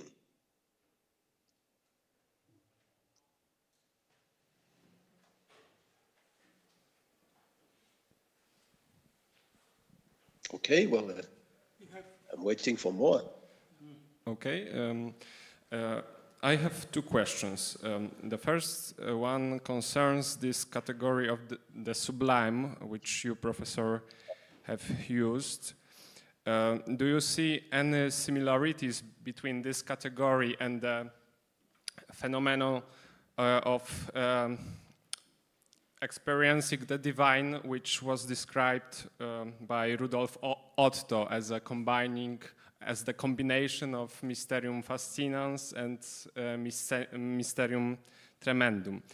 So that's the first one. The second one is about Heidegger. And do you see any possibilities within the thought of Heidegger of the rehabilitation of this idea of beauty? I think of this many places in Sein und Zeit when he uses this metaphorical set of imaginations connected with Veritatis Lucens. But mainly I have in mind this thought of him when he says that his effort is not to think the being, is to let the being think ourselves or our own being. And in this context, for me, there's very important, I think the very important notion in this context is his notion of Gelassenheit, which he uses in his later works, which is derived from Master Eckhart, and which is translated by John Caputo as letting be.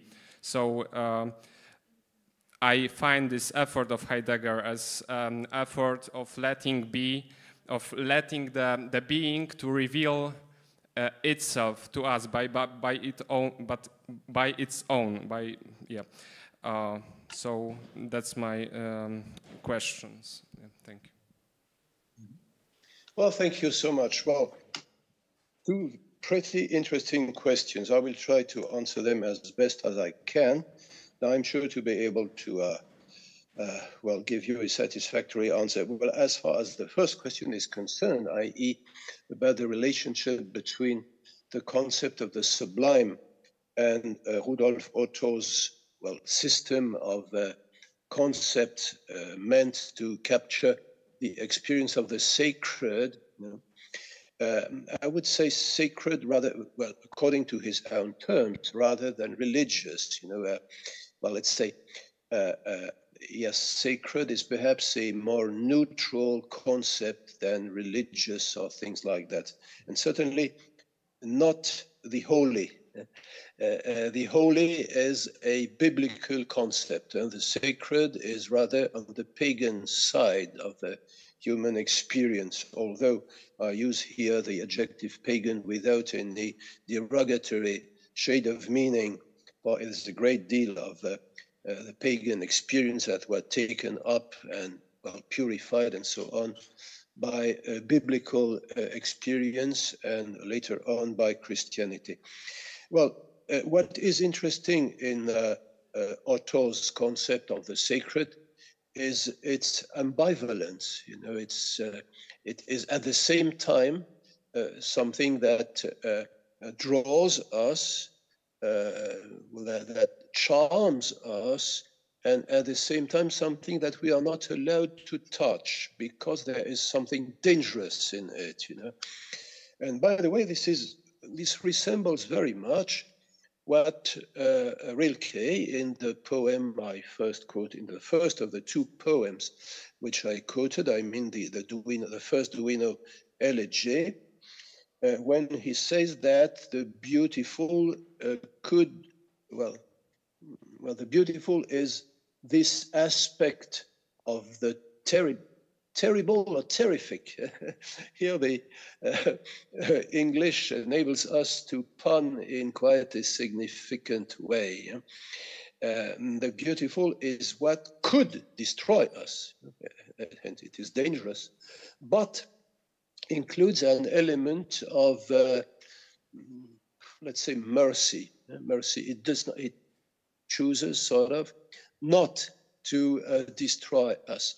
And by the way, it's interesting to observe that the German word, which I translated, or which the translation I chose, I found on internet. The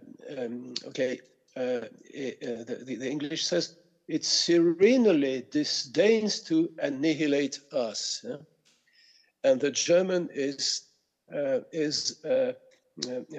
gelassen verschmäht, uns zu zerstören. The gelassen, and here we have here the Gelassenheit, which you were alluding to. Well, then, about Heidegger.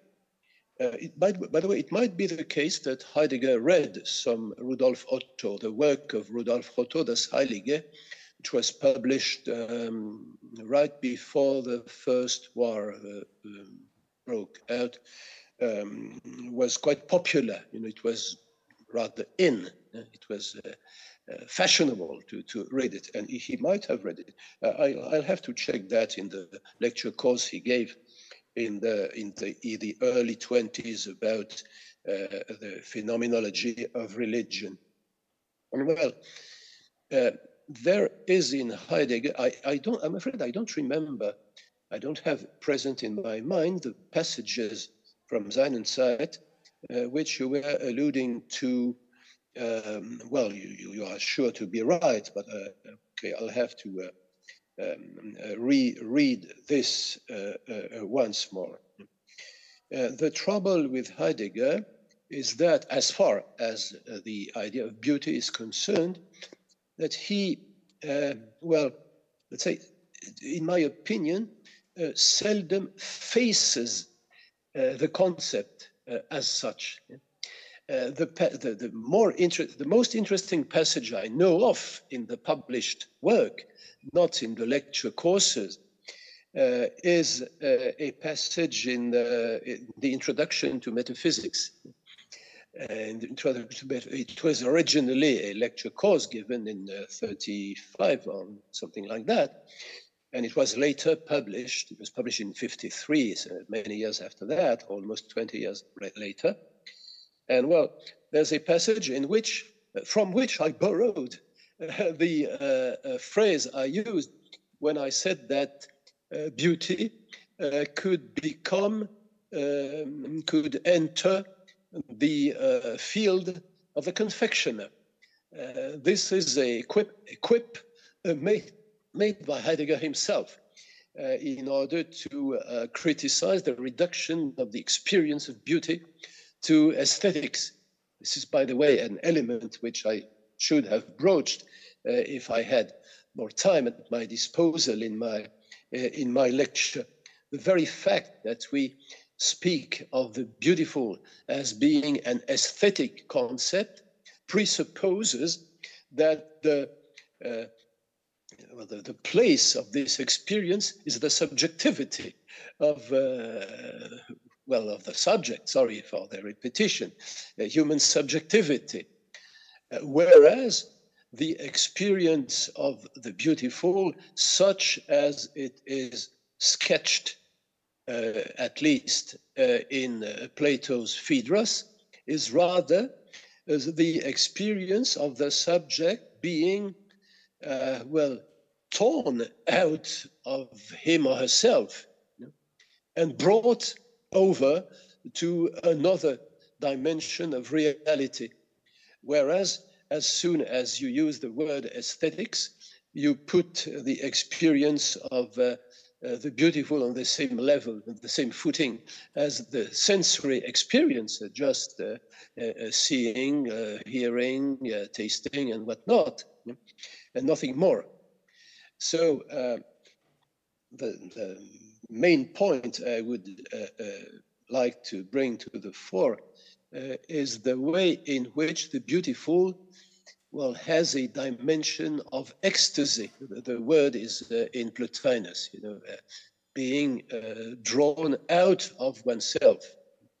And without such an experience, the beautiful is on the same level as an apple pie or as something delicious for the taste, and something which does not tell us anything about what we are and what we should be, i.e. without any moral dimension, without any connection between the beautiful and the good, which is what we should endeavor to restore.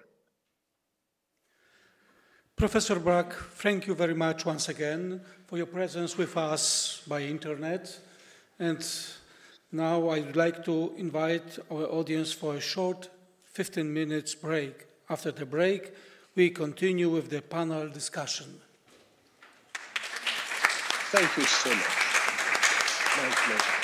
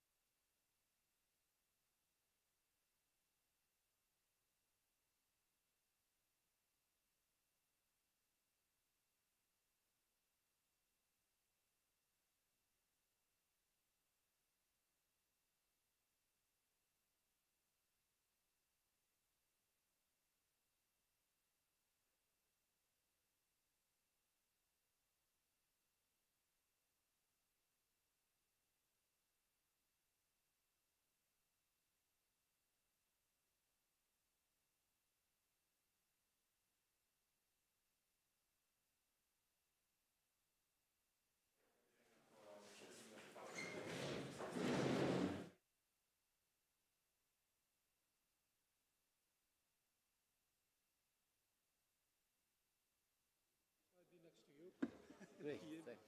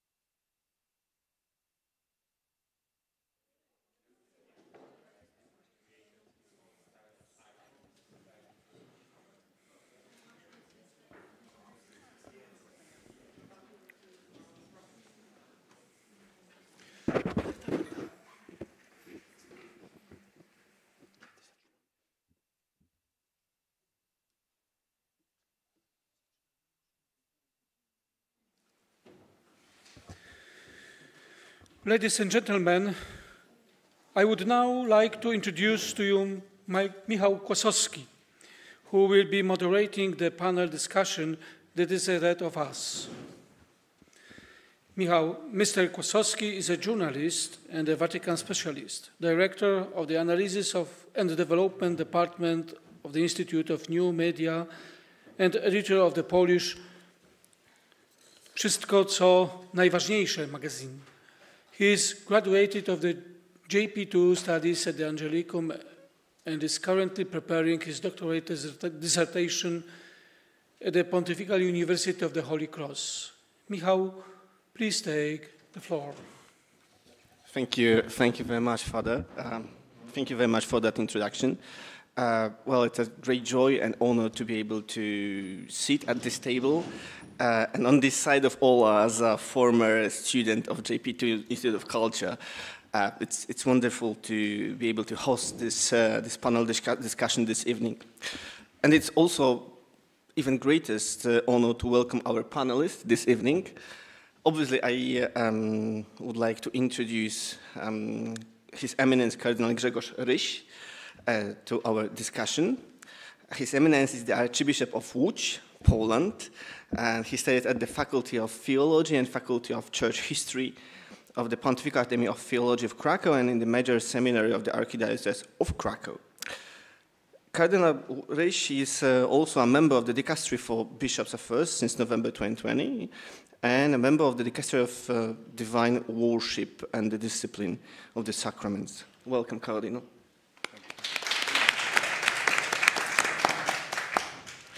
It is also my great pleasure to introduce Father Riccardo Lufrani, Professor of Theology and Historical Reality at Notre Dame, Rome, and a Professor of Theology at LUMSA as well, here in Rome. From 2008 to 2014, he taught of topography of Jerusalem at the École Biblique et Archéologique Française in Jerusalem. Welcome, Father. And obviously, Father Cezary Binkiewicz, who in his modesty did not introduce himself, but everybody knows he's a Polish Dominican and doctor of philosophy, and he, first of all, he's a director of the St. John Paul II Institute of Culture here at the Angelicum as well. Welcome, Father.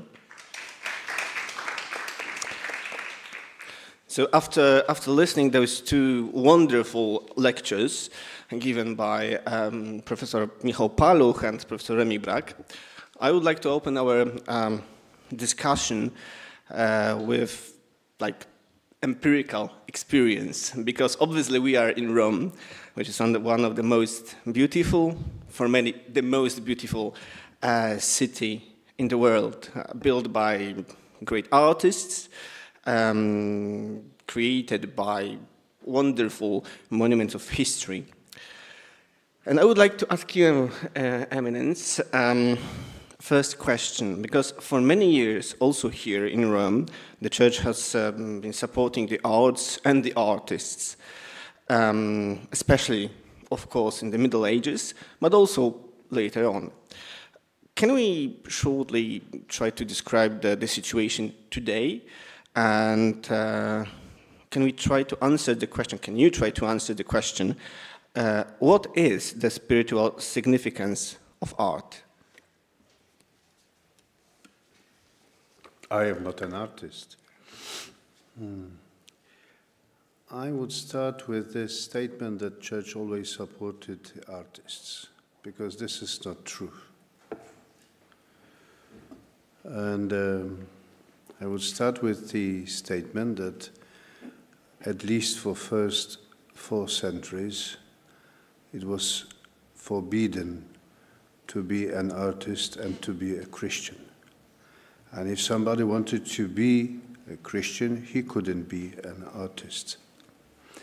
And the first art, Christian art in Rome, if you go to catacombs, or if you go to Vatican museums to see all the sarcophagus left from the primitive church, 3rd, 4th century, they were surely done by pagan artists, not by Christians. Because an art in a majority was an act of idolatry. What did the artists make? What did they sculpture? What did they painted? Majority, they sculptured or painted the pagan gods. And to be an artist meant also to spur idolatry in the world. So if you go to Vatican necropolis and to see the first image of Christ as a rising sun, he's portrayed as a god of sun, Helios, surrounded by vine, like Dionysos. So there is no sense. Yeah? But it was made by a pagan artist who was asked by a Christian, so do me such a mosaic here, yeah? Helios on his, with his horses and so on, surrounded by vine. And the pagan artist did it. Mm-hmm. And he had no idea he's portraying Christ. Mm-hmm. Yeah? So the very first centuries of Christianity, there was no any covenant between the church and artists. And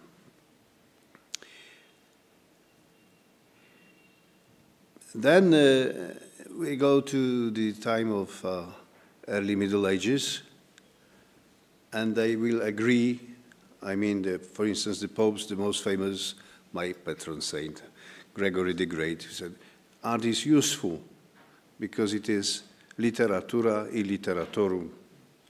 For many people who do not know the letters, they cannot read the Bible, so we need to paint the Bible, or we need to sculpture the Bible on the walls. So the art is useful. But to what degree? To what degree? I remember from my previous life, because I used to be historian before they made me a bishop.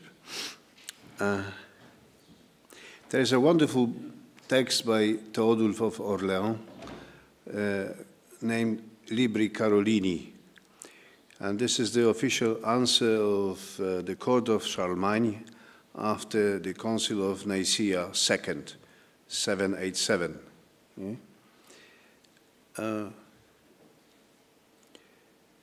Théodulphe speaks about the possibility of the cult of a picture. And he says, how someone can say that the picture is holy? What is holy? Nothing is holy in the picture. There's nothing holy.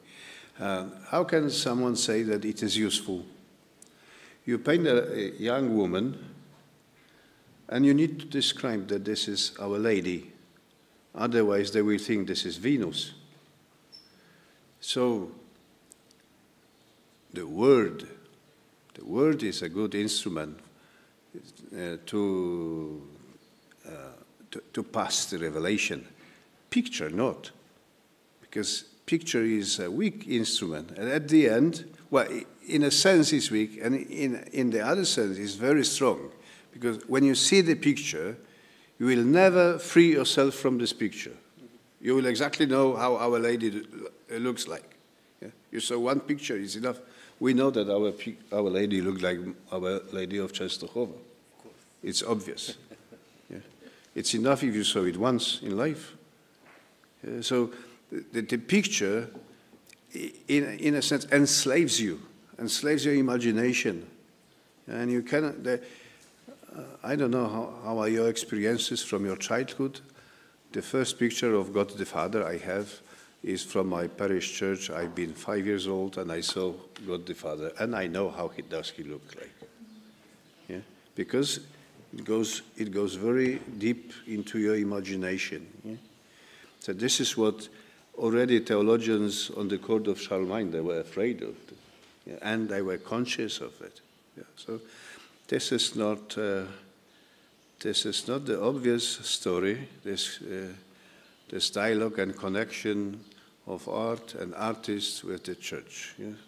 And you can easily see it from the beginning. Well, maybe then. If I can interrupt you in that very moment, Your Eminence, thank you for this very broad picture about the relation between church and the culture and the history. But would you be so kind to answer the question, how does it look like today, in your opinion, the relation between the church and the culture, church and the arts today? I would start with what Father Michael said during his lecture. He started with a picture of naive John Paul trying to speak to artists. Yeah? And yeah. I am also a naive bishop.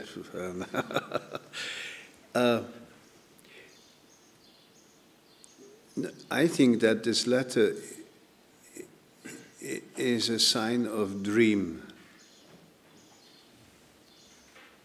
There is a dream. And this is not just a dream of John Paul. I think that the first one to dream in such a way in the modern church was Paul VI.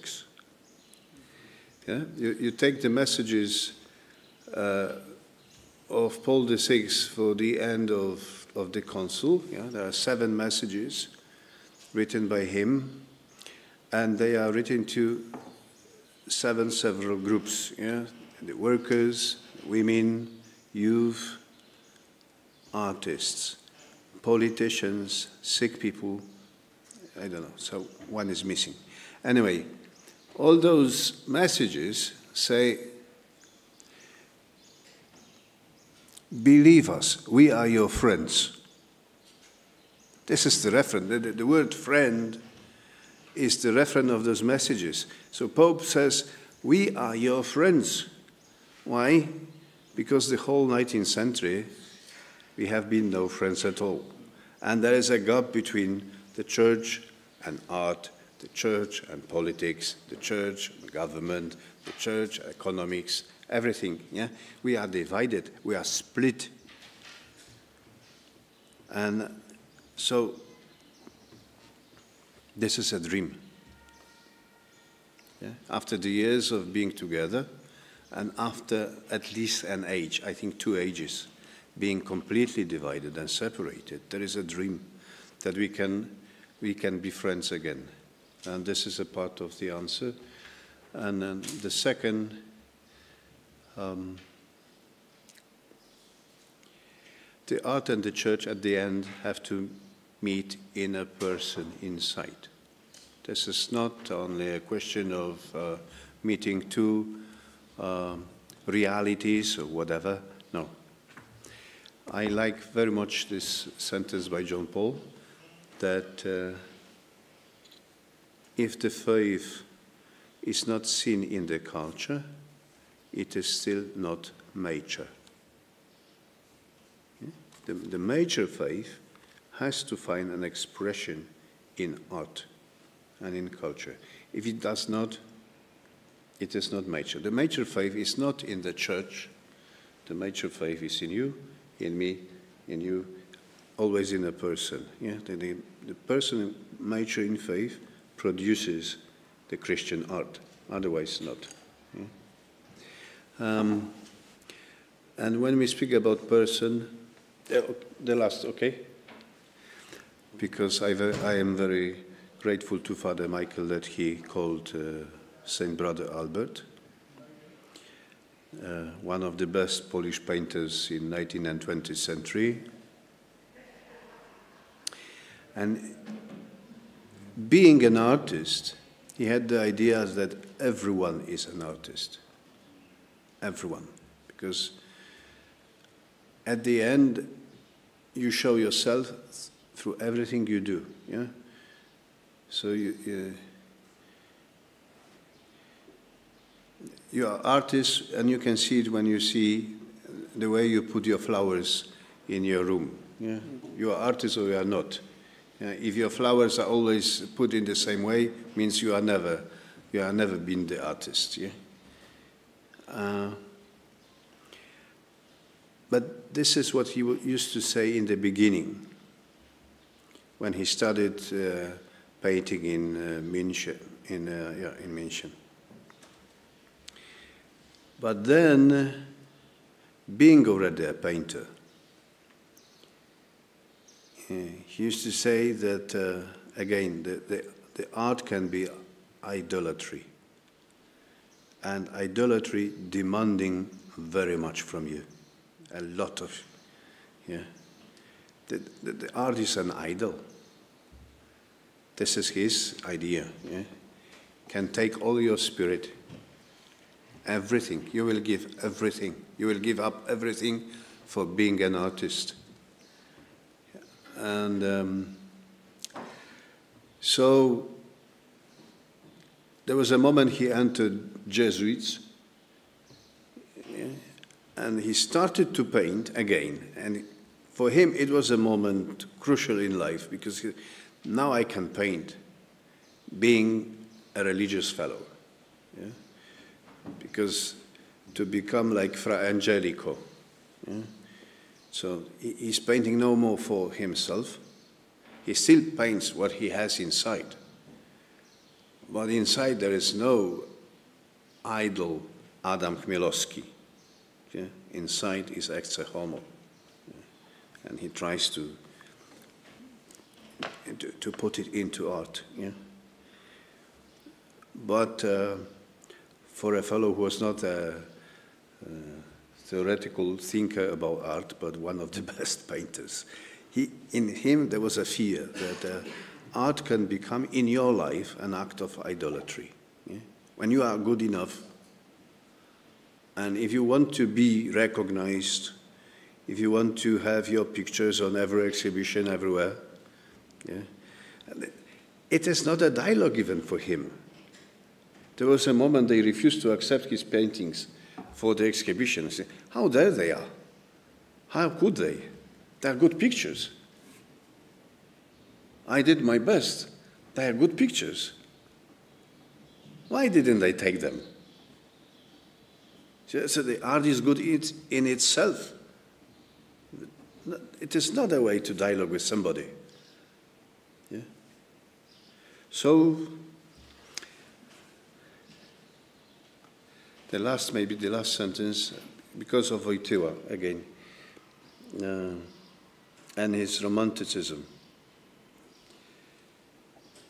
When you were saying that, I was thinking about him being an actor during the war. But this is the spirit of an artist. There is a war. You are expected to take gun and to fight. And his decision is not to fight, to do the play. And to write the play. He wrote Hiob. He wrote at least the first reduction of Brother of Our God. So he was writing during the war. Yeah? And this is a question of hope. When there is war, where is the hope? 19th century Romanticism was a question about hope in Poland. All those artists, the greatest artists, poets, Chopin, all of them, the greatest question was hope. Hope, not against God, from Him, with Him. Yeah? So the hope comes with the art, with the inner life. The art constructs a man, makes him different. After war, he will be needed because he will be different because of the art. Yeah? So this is the hope. This is a dream. This is not a naive way of thinking. This is a dream. Yeah. Thank you very much, Your Eminence, for those remarks. And thank you very much for opening the whole level of discussion about the role of the artist today, because the document we are discussing today is the letter to artists. So, Father Cesare, I would like to ask you now about the social responsibility, the role of the artist today. His Eminence Cardinal said that John Paul II was writing during the war, looking for hope and finding the hope also in his art. So I was wondering, the letter to artists was published in 1999, 25 years ago. I was wondering, what was the John Paul II point of view on the role of the artist then? What had changed now? And what's the role of the artist today? Are we still looking for a hope in art, in culture, or maybe something has changed? Oh, thank you. It's not easy because, as Michał said during the lecture, contemporary art is a little detached from the beauty.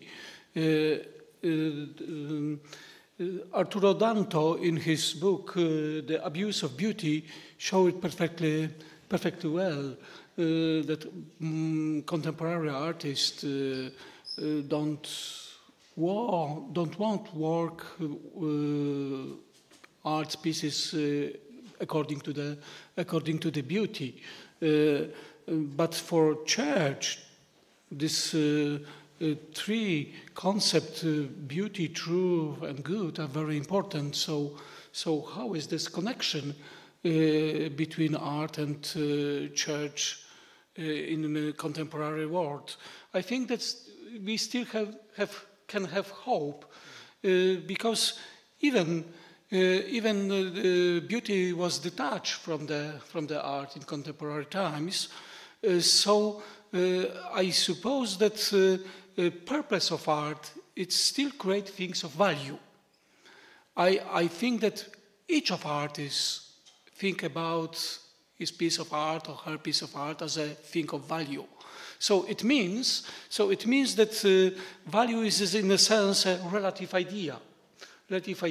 So this relative idea gives us a hope that we can still say about some kind of values, because each of these artists in the end have to state that his, her piece of art is made with succeed or without succeed.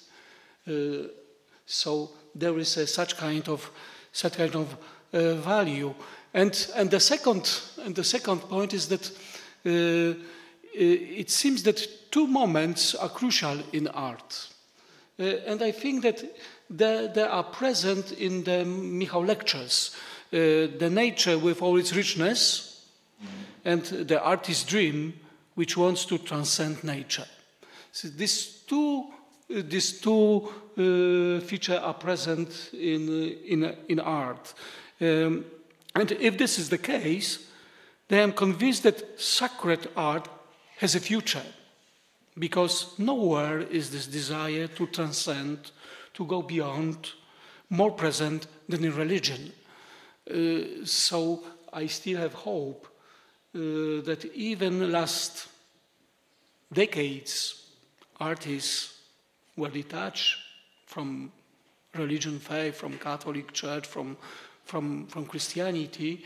It's still hope that we can discover this transcendency always present in the art.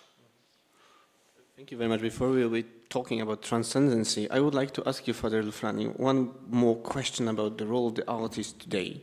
Because John Paul II, in his letter, is writing a lot about the dialogue between the church and the artists, the intellectual background, and he's presenting art and beauty as kind of like a bridge between two worlds.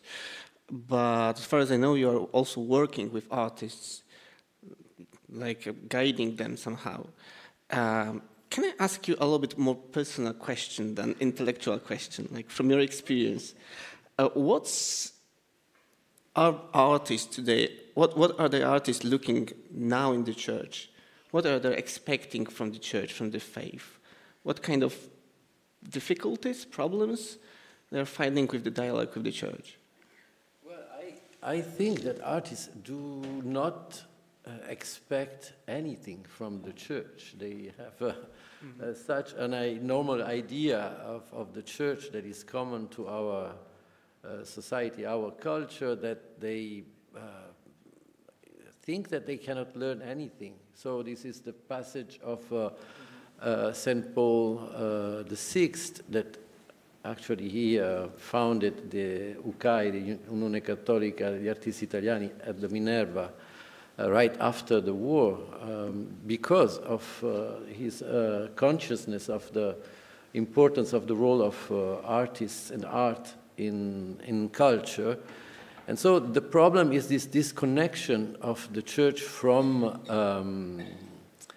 culture. That is, I guess, the main question of this panel and today. So as I said in my intervention to Paluch, to Brother Michael, interesting conference, that there has been a shift, an ontological shift in the historical reality that has not been acknowledged by anybody, and especially by the church. So in the sacral static society that were before the spreading of the Industrial Revolution that dynamized the historical reality, the society tended to reproduce itself. If you were a peasant, your son was going to be a peasant. So, and history was not really a problem. In this period, it's a static sacral society, religion has the role of, let's say, as analogically speaking, as the soul of the society.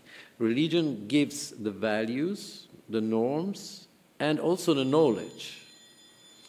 And so this is the role that the church has played greatly for the profit of everybody in this period of time. Then with this, what De Maria calls the humanist interlude, progressively the absolute that is, the true absolute that is God has been replaced by a pseudo-absolute that is man, progressively, and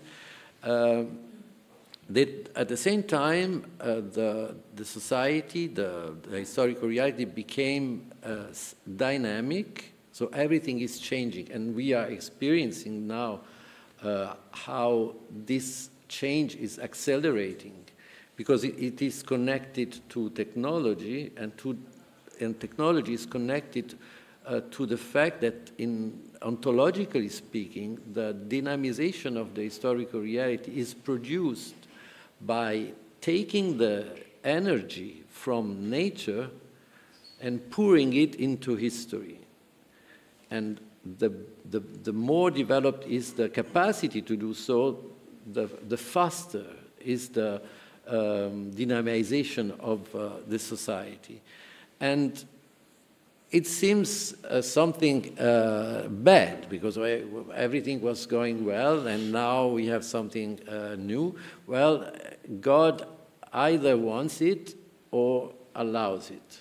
And there is a very clear hermeneutical key for me that I don't know if I interpret it rightly, that is Romans 8:28, everything concurs to the good of those who love God. Everything, not almost everything. So we must find what is in good that can be transfigured in a greater good if it's an evil, together with God, in everything. So what this dynamization of the society of the historical reality brings. The matrix, the cultural matrix I said before, just is completely upside down. So now it's knowledge that gives the value. And also the way that you interpret religion, if religion has any place, it means to be concrete. So I know how works, for example, I think I know how it works scientifically, the formation of the gender identity. So I create values that is, well, you must be free to choose your gender identity as you want, especially if you are a child, because culture influences you. So is this the process? And the values of our society comes from knowledge. That most of the time is not right, but this is the mechanism, let's say, the dynamism. And so in this epoch that is secular and dynamic, the most important science, because reason has replaced revelation and faith as the force that gives the understanding of a reality, is metaphysics. And a metaphysics of the historical reality. So what is happening now? Before, and this is quite shocking maybe, I hope it's going to shock most of you, in the static sacral society, the society was not really Christian. It was inspired, but not really Christian. I give always the example of Santa Rita da Cascia.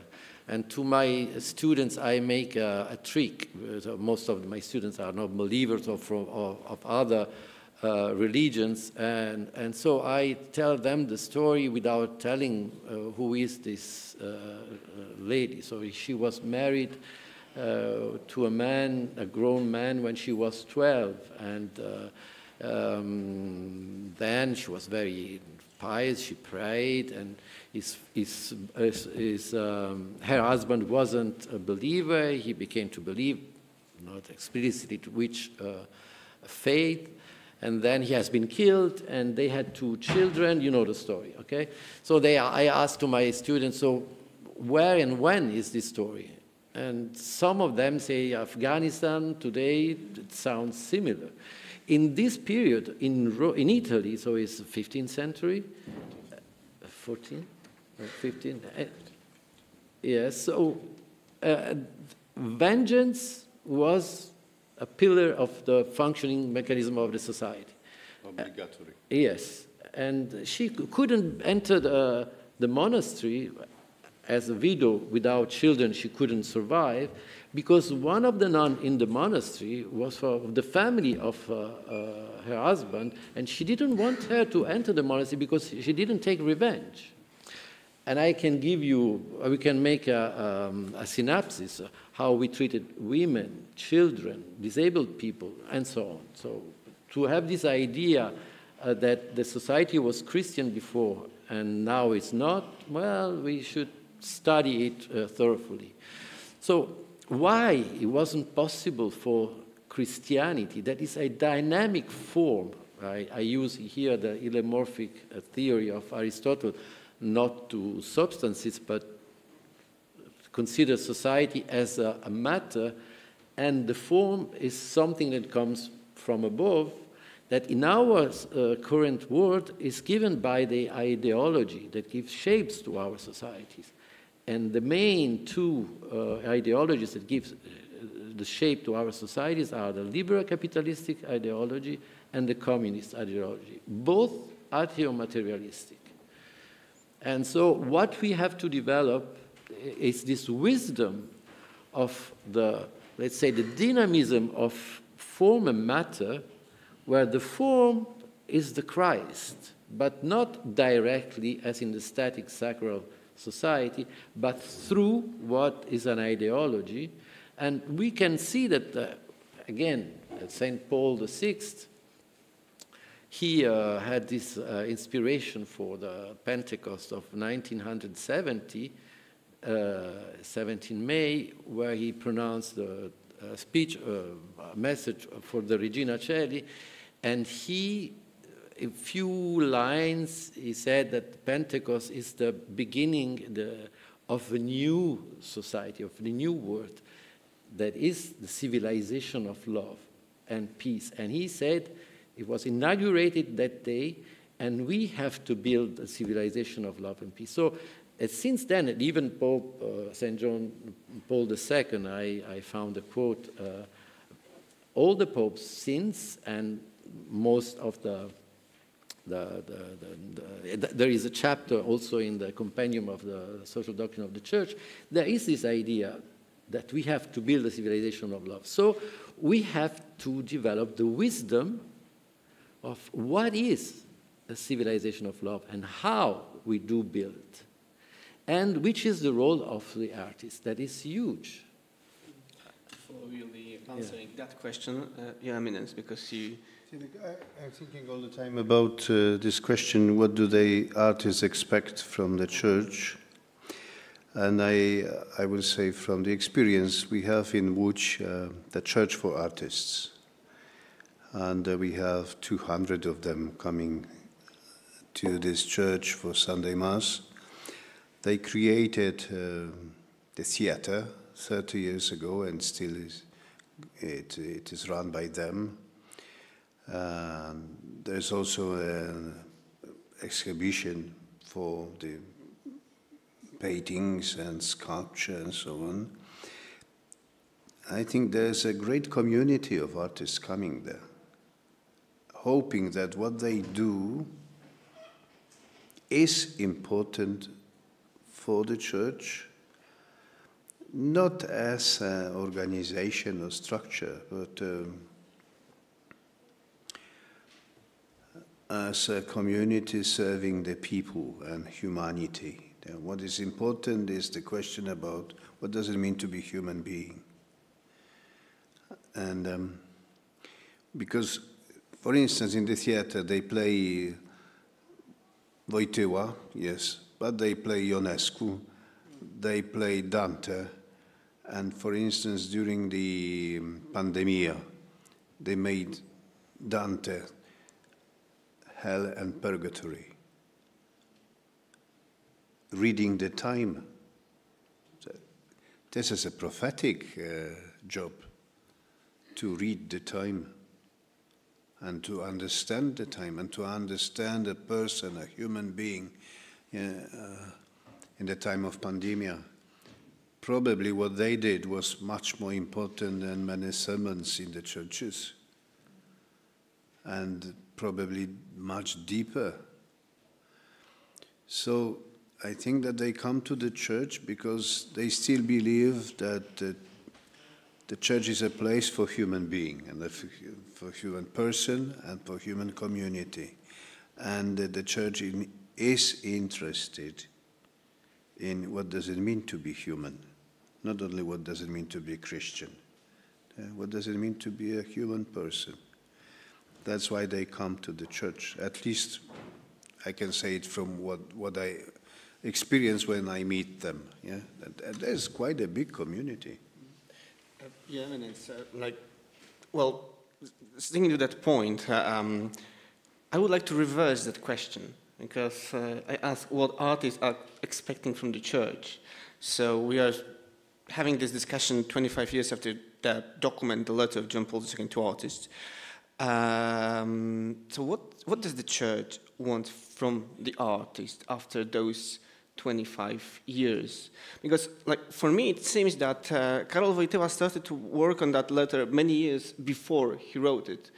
Because in 1962 he wrote kind of meditations to artists, and he delivered them to the artist in Krakow in 1962. So it was a long time before he wrote the letter to artists as we know it today. So if we would be able to reverse the question, so what does the Church want from the artist right now, after 25 years after the publication of the letter to artists of John Paul II?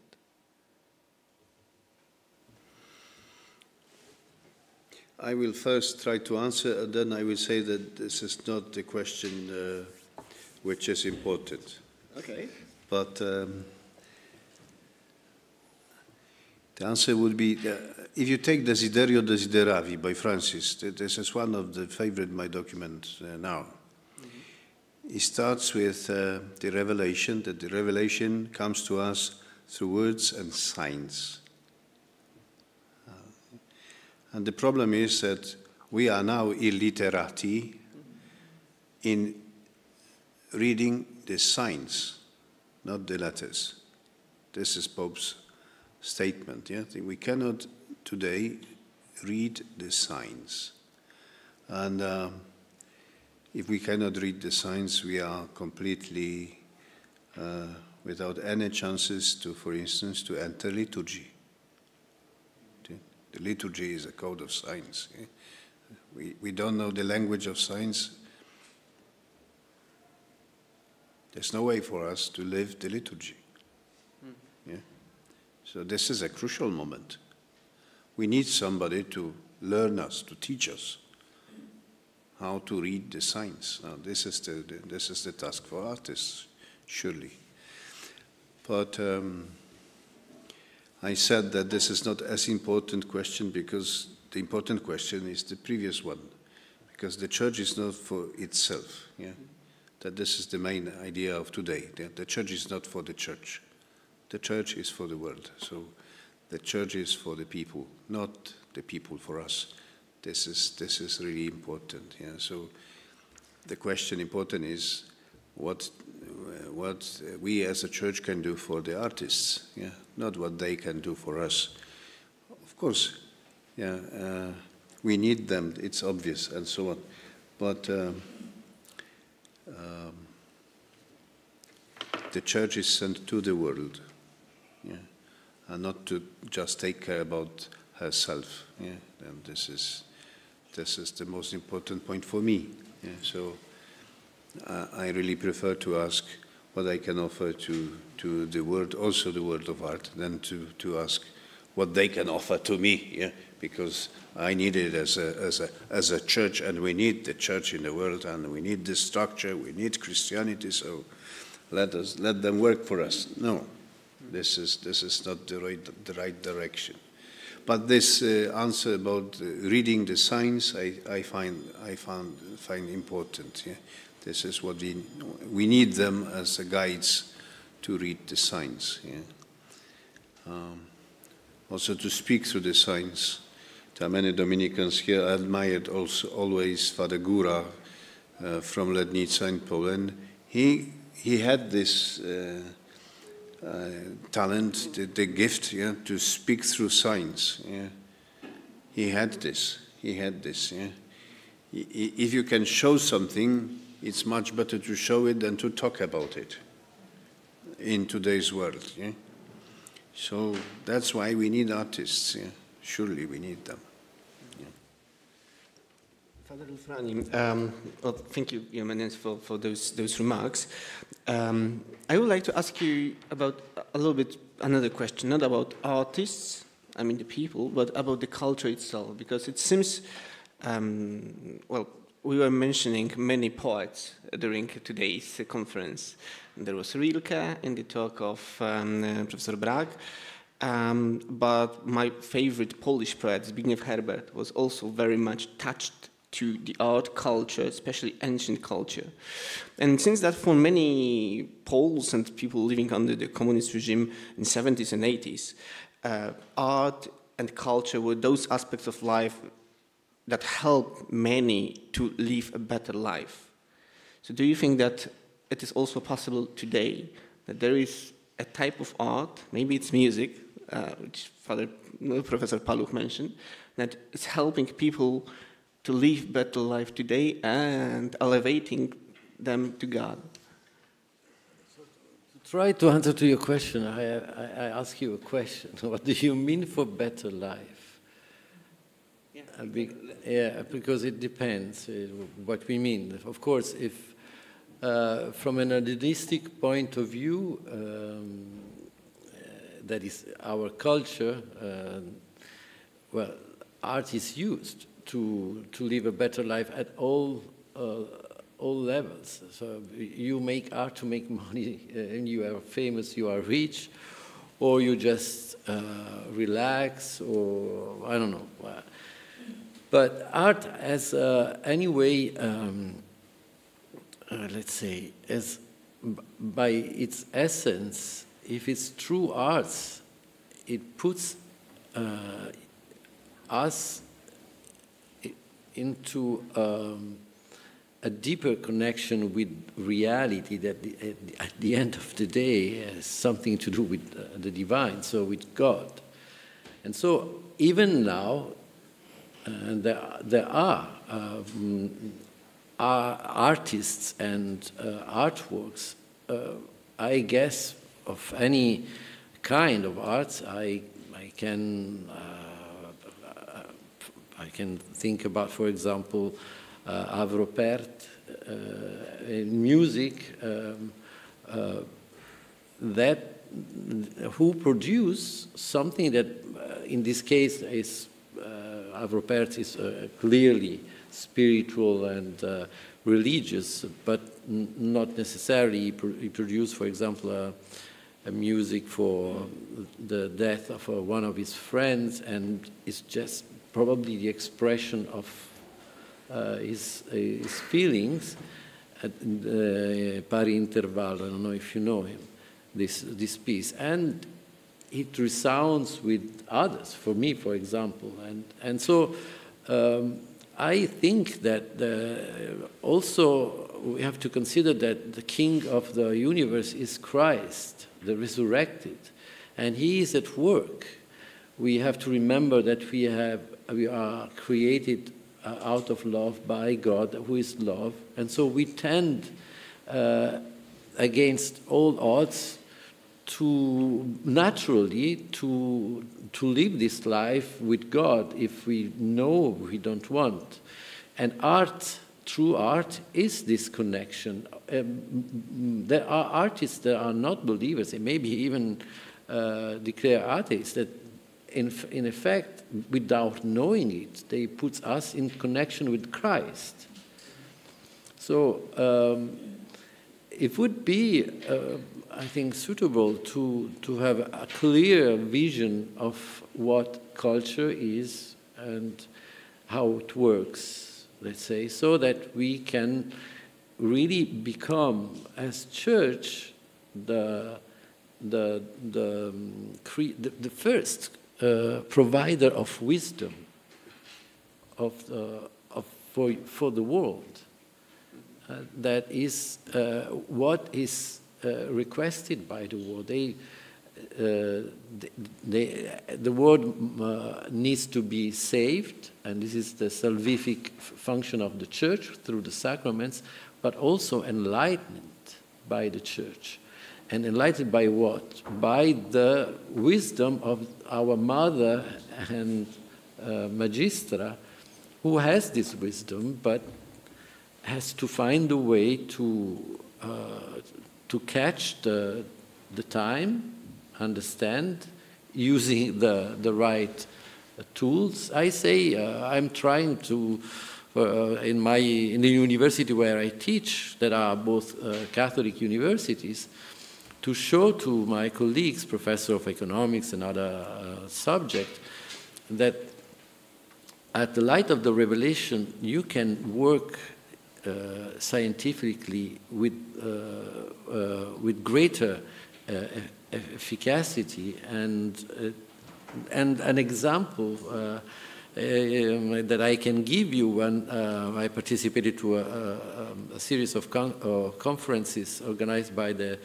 Pontificia University, the Faculty of Philosophy of the Salesian Pontificia University on the change of epoch. And so the first quote from Pope Francis that we are living in the change of the epoch. Mm-hmm. So the first was about economy and a change of epoch. And the first lecture was given by a professor of economics of LUMSA, who said, well, the latest research in the economy of firms are studying the importance of the principle of the common good. And he added, the church has been speaking about the principle of the common good for centuries, but he didn't make the next passage, the logic passage. How come the church have this wisdom? And so if I am a Catholic economist, instead of wasting my time studying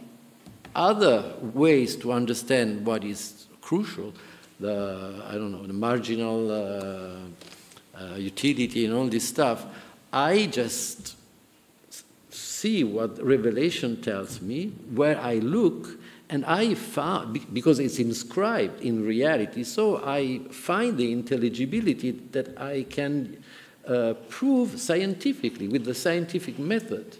And so I'm trying to let the other professor know how we have to use theology and revelation in every field, not substituting it as it was in the static sacral, so the earth is flat, but going to look for truth at the scientific level where we have indication from the revelation. This is something that must be developed in the church, and this is a very a crucial service of the church to the society and to culture.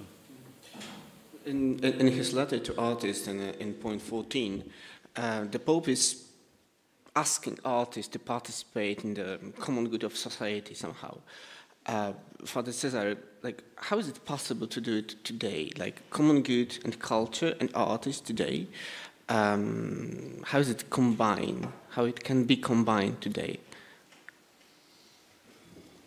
You know, when we are going back to this letter, St. Paul to artists, so what was very attracted to me, it was the connection between responsibility and culture and art, because we probably all agree that the most important feature of the art is freedom, you know, and each of artists underlined this feature that he creates because of his own freedom, you know. But I think that it's very important to remember that freedom without responsibility became real slave. And John Paul II tried to show that this responsibility is very important when he is talking about arts or culture and common good, especially today, because mostly we are observer of some kind space of art which became performance, and observer become participant of this piece of art, and this is why I think that artists cannot suspend them from this responsibility. Even sometimes art shock. So the art should have a purpose of this shock. Without this purpose, it became empty. So that's thing. I think that it's very important. I agree with Cardinal that church is for people, not for itself. But as a church, as a people in the church, we also should remember we have responsibilities for others, yeah, and that our creation, our arts can influence people over, and maybe good art and bad art, yeah. So I like this distinction in Professor Strużewski last book, and when he's distinguished between beauty on three levels: aesthetical levels, phenomenological levels, and metaphysical levels. So on this aesthetical levels, beauty is because of the some kind of likeness or dislikeness. Yeah, and even ugliness can be described or pictured in a very beautiful way. So some things I like, some things I don't like. And so that's the aesthetical level. But there is a higher level, which is the epistemological level. And when we try to find what is common for beauty, what is the universal for beauty. And the last moment, the last metaphysical moment of the beauty, for me is the most important, and I think the hardest level, because we treat on this level beauty as a splendor of the existence, splendor of the existence. Yeah, and that's the level show that everything what exists is beauty, because existence has each splendor. So when we sometimes looking for the key concept between this beauty, good, and truth, I think that we can risk the judgment that the beauty is the most important, because in this way we can speak about the beauty of the creation, and we can talk about Herrlichkeit of God, so glory of the God, and also we can transmute good as a beauty of the spiritual life, and truth as a splendor of existence, yeah, a splendor of existence, beauty of existence. So I think that the cornerstone of this three transcendental concept, the beauty is the most important, and maybe this is why we didn't remember about it. So good and truth is on the first plane, but if beauty is on the scene, so that's why we usually cannot participate in it. But the most important for me. Thank you very much for that. We are talking a lot about beauty today, and I would like to ask you, Eminence, a question about beauty. A question which could be a little bit, well, maybe not strange, but you said that there was for many years a disconnection between the church and different groups of the people, between the church and some aspects of life. I was wondering, maybe that would be a naive question, but you, Father, you mentioned that beauty of creation, of God's plan of creation. Do you think, Your Eminence, that beauty as a concept, beauty as a theological concept, can be kind of a bridge which can fill the gap between the church and different aspects of human life? What I can say is that there is a lot of talking about it now in the church. There's a passage in the last document of the Synod on synodality from October about new aesthetics. So you have the bishops talking with the Pope about aesthetics, but on the other side you can take Kiko Arguello saying that new aesthetics will save the world. Mm-hmm. Yeah? And this is a quotation in all the catechesis on the way. So from one side you have the government of the church, on the other side you have and the order, on the other side you have a charisma with the same idea, yeah, aesthetics will save the world. I don't know. I'm just thinking that the most important instrument of so-called evangelization is dialogue. So if you enter dialogue, you take a person as she or he is, and you just try to listen. And so to know today's art is on our side. There's a question if you want to listen to the people or not, because they say something about themselves, about the values they share. They speak about their life through the art. That's why I am interesting. I want to listen. If I do not listen, there is no evangelization. And it was always the case. Yeah? The evangelization is not just one-way teaching. You need to hear what the other side say. And that's why it is important.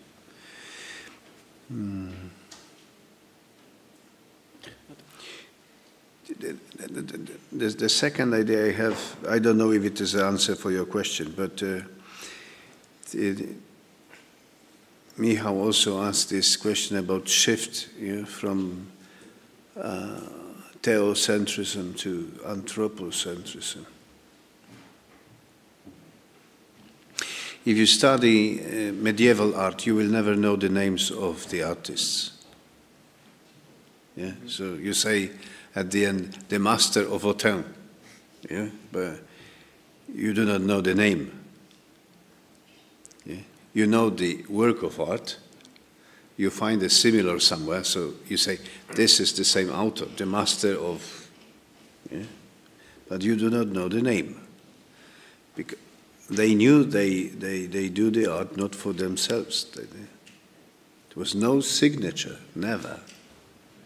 Never. And what is striking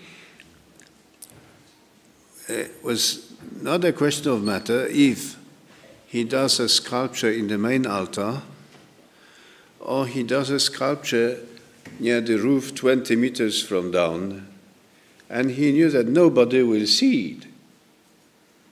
And it is done as perfect as the main statue in the main altar. Why? Because he knew it was not for him.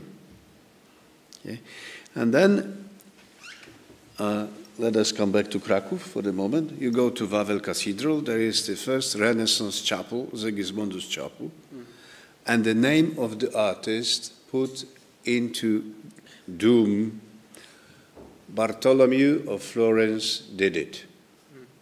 And the dome in the church is a sign of heaven. So he says about himself, I am in heaven. To be an artist means to be in heaven. And this is the heavenly task, to be an artist. And you need to remember my name. This is this shift, yeah? And it is not like Anselm, cur deus homo. This is also the shift, cur deus homo. But this is not the same way. Yeah? This is not the same style of the shift. Yeah? So,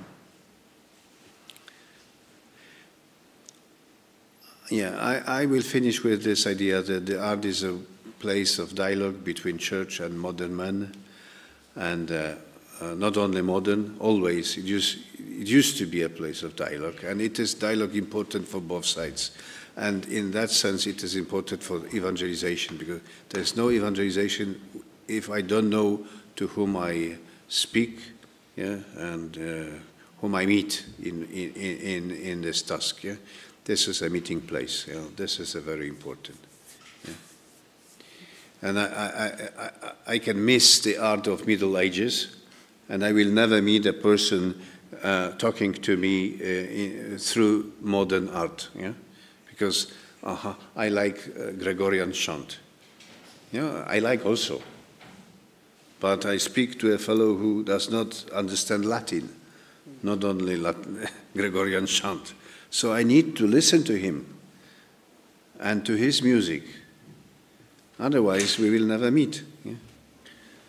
I need to ask another question about the listening part, Your Eminence. How we as a church, like reversing the way of thinking, how we as a church can listen through art? Is it possible? Well, it is, but the key feature is freedom. Yeah.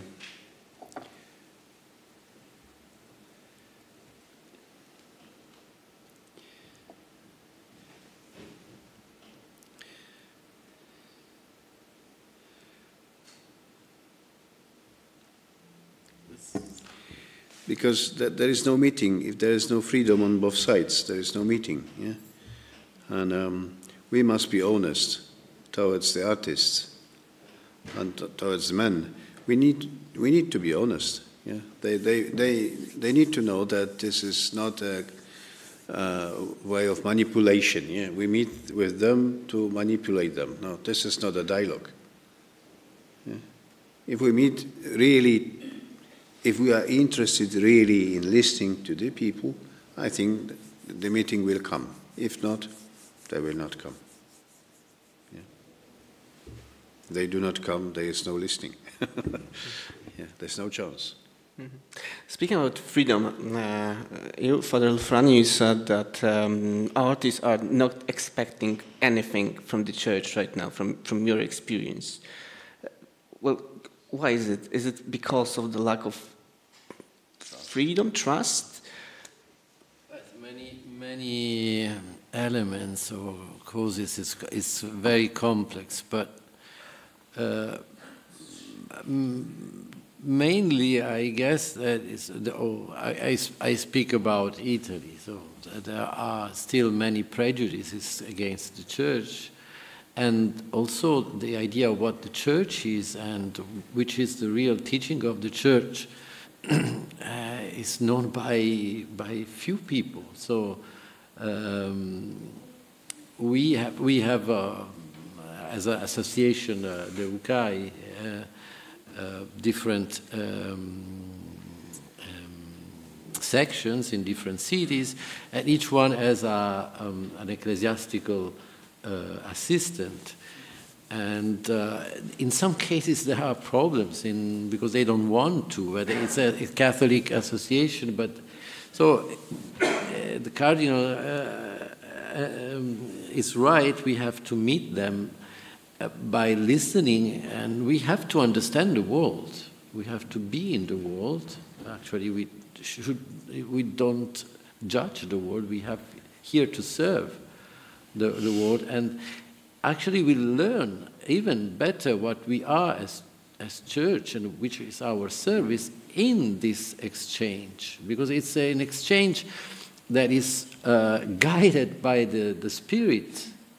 And of course, if we pray and we ask to fulfill the most important commandment to love everybody as Jesus loved them, well, I will present myself in a way that is, of course, welcoming and at service, and will probably produce a positive reaction. But this love goes with this idea that I am learning always when I am exchanging. When I make spiritual guidance, for me, is the one who profits the more, it's me. Because it's the Holy Spirit that is there. And so it's the occasion for both of us to go deeper into the reality of life. So I need to be with the other, and I need to be in dialogue with the other, not only for the sake of the other, but for my sake too. And we are one, in a way, connected or not connected by the grace, but God is at work with everybody. So if I can, I think that we have to distinguish two important things with this relation with artists and church. The first one coming from history. Church was the biggest mecenat of the artist before, and this is why artists needed church because the money. The second point is that now I think church went a little too far to the kitsch, and this is why there is no need for something exclusive. I think that church still have possibility to be a mecenat for really good art, really good art in music, in painting, and others. And in the end, I still believe what I said on the beginning, that in the art there's due to this the most important feature: nature and desire to transcend this nature. And religion is the most important thing with this thinking of transcendency. It was for ages, it was from the beginning, and it is still till today. Desire to transcend our day life, and that's the desire of artists also. So church and arts can meet in this point, and that's I think in this way. Thank you very much for that intervention, because we'll be concluding the conference, but I would really like to end with some optimistic point of view, because we've been speaking about the crisis. Your Eminence said that there was a constant crisis and constant kind of division. Not at all. I would really like to finish with some optimistic words. Your Eminence, what can we find today in the letter of John Paul II, which can guide us and the relation between the church and the culture, the church and art? I think the hope is in letter itself, because Pope was an artist. So he was a meeting place of art and faith. And the same I wish to everyone here. So we should be doing art in that sense. Yeah. Okay. Father? Well, if I am not wrong, next year there is the Jubilee. It's about hope, to wake up the hope. So we have to just trust God who will guide us, but we have to understand, to put our efforts. But He, at the end, is the master of the history of salvation. So we just have to be united as much as possible, in connection in the church, try to dialogue also with other confessions and progress, and bring hope in the world with a vision of the future. And for me, what is lacking most, I see it with my students, is that they don't have a positive vision of the future. That, in a way, is good, because the one that has been presented to them before was a materialistic, positive, and so deceiving way of hoping for the future. So to us is to have this vision of building a civilization of love and peace that is not an utopia, says Pope St. John Paul II, is something that we can and must build. So this is the hope that we should present to the people, to the world. Before I will give you a voice, Father, there is a time for questions from the audience. So if there is anyone who would like to ask a question,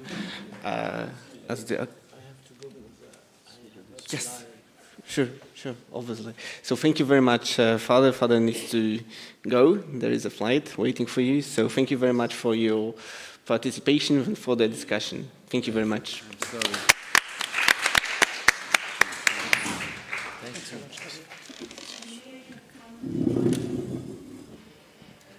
Information. I would like to kindly invite you for a beautiful exhibition, which is an example of cooperation between artists and church and St. John Paul II Institute of Culture. The exhibition is in San Salvatore in Lauro. It's the Annunciation, so it's sacral art, and paintings are prepared by distinguished Polish painters. So please visit the exhibition. It's available till Saturday only. Yes, exactly. Thank you. One of them is even Dominican. One of these artists is present with us today during this conference. Yes, exactly. Bogna Podbielska is with us. So this is why I still have hope that it is possible. So any questions? Yes, over. Okay. Yeah, sure. So I listened very intently to thank you. I listened very intently to the discussion, and there were lots of seeds I picked up. I think I'll just restrict myself to the last one, which is we kept talking in terms of the church, artists. Mm-hmm. And I thought myself, we're actually thinking in governmental terms, in Foucault's governmentality. What is the problem with thinking in governmental terms is that you miss the individual.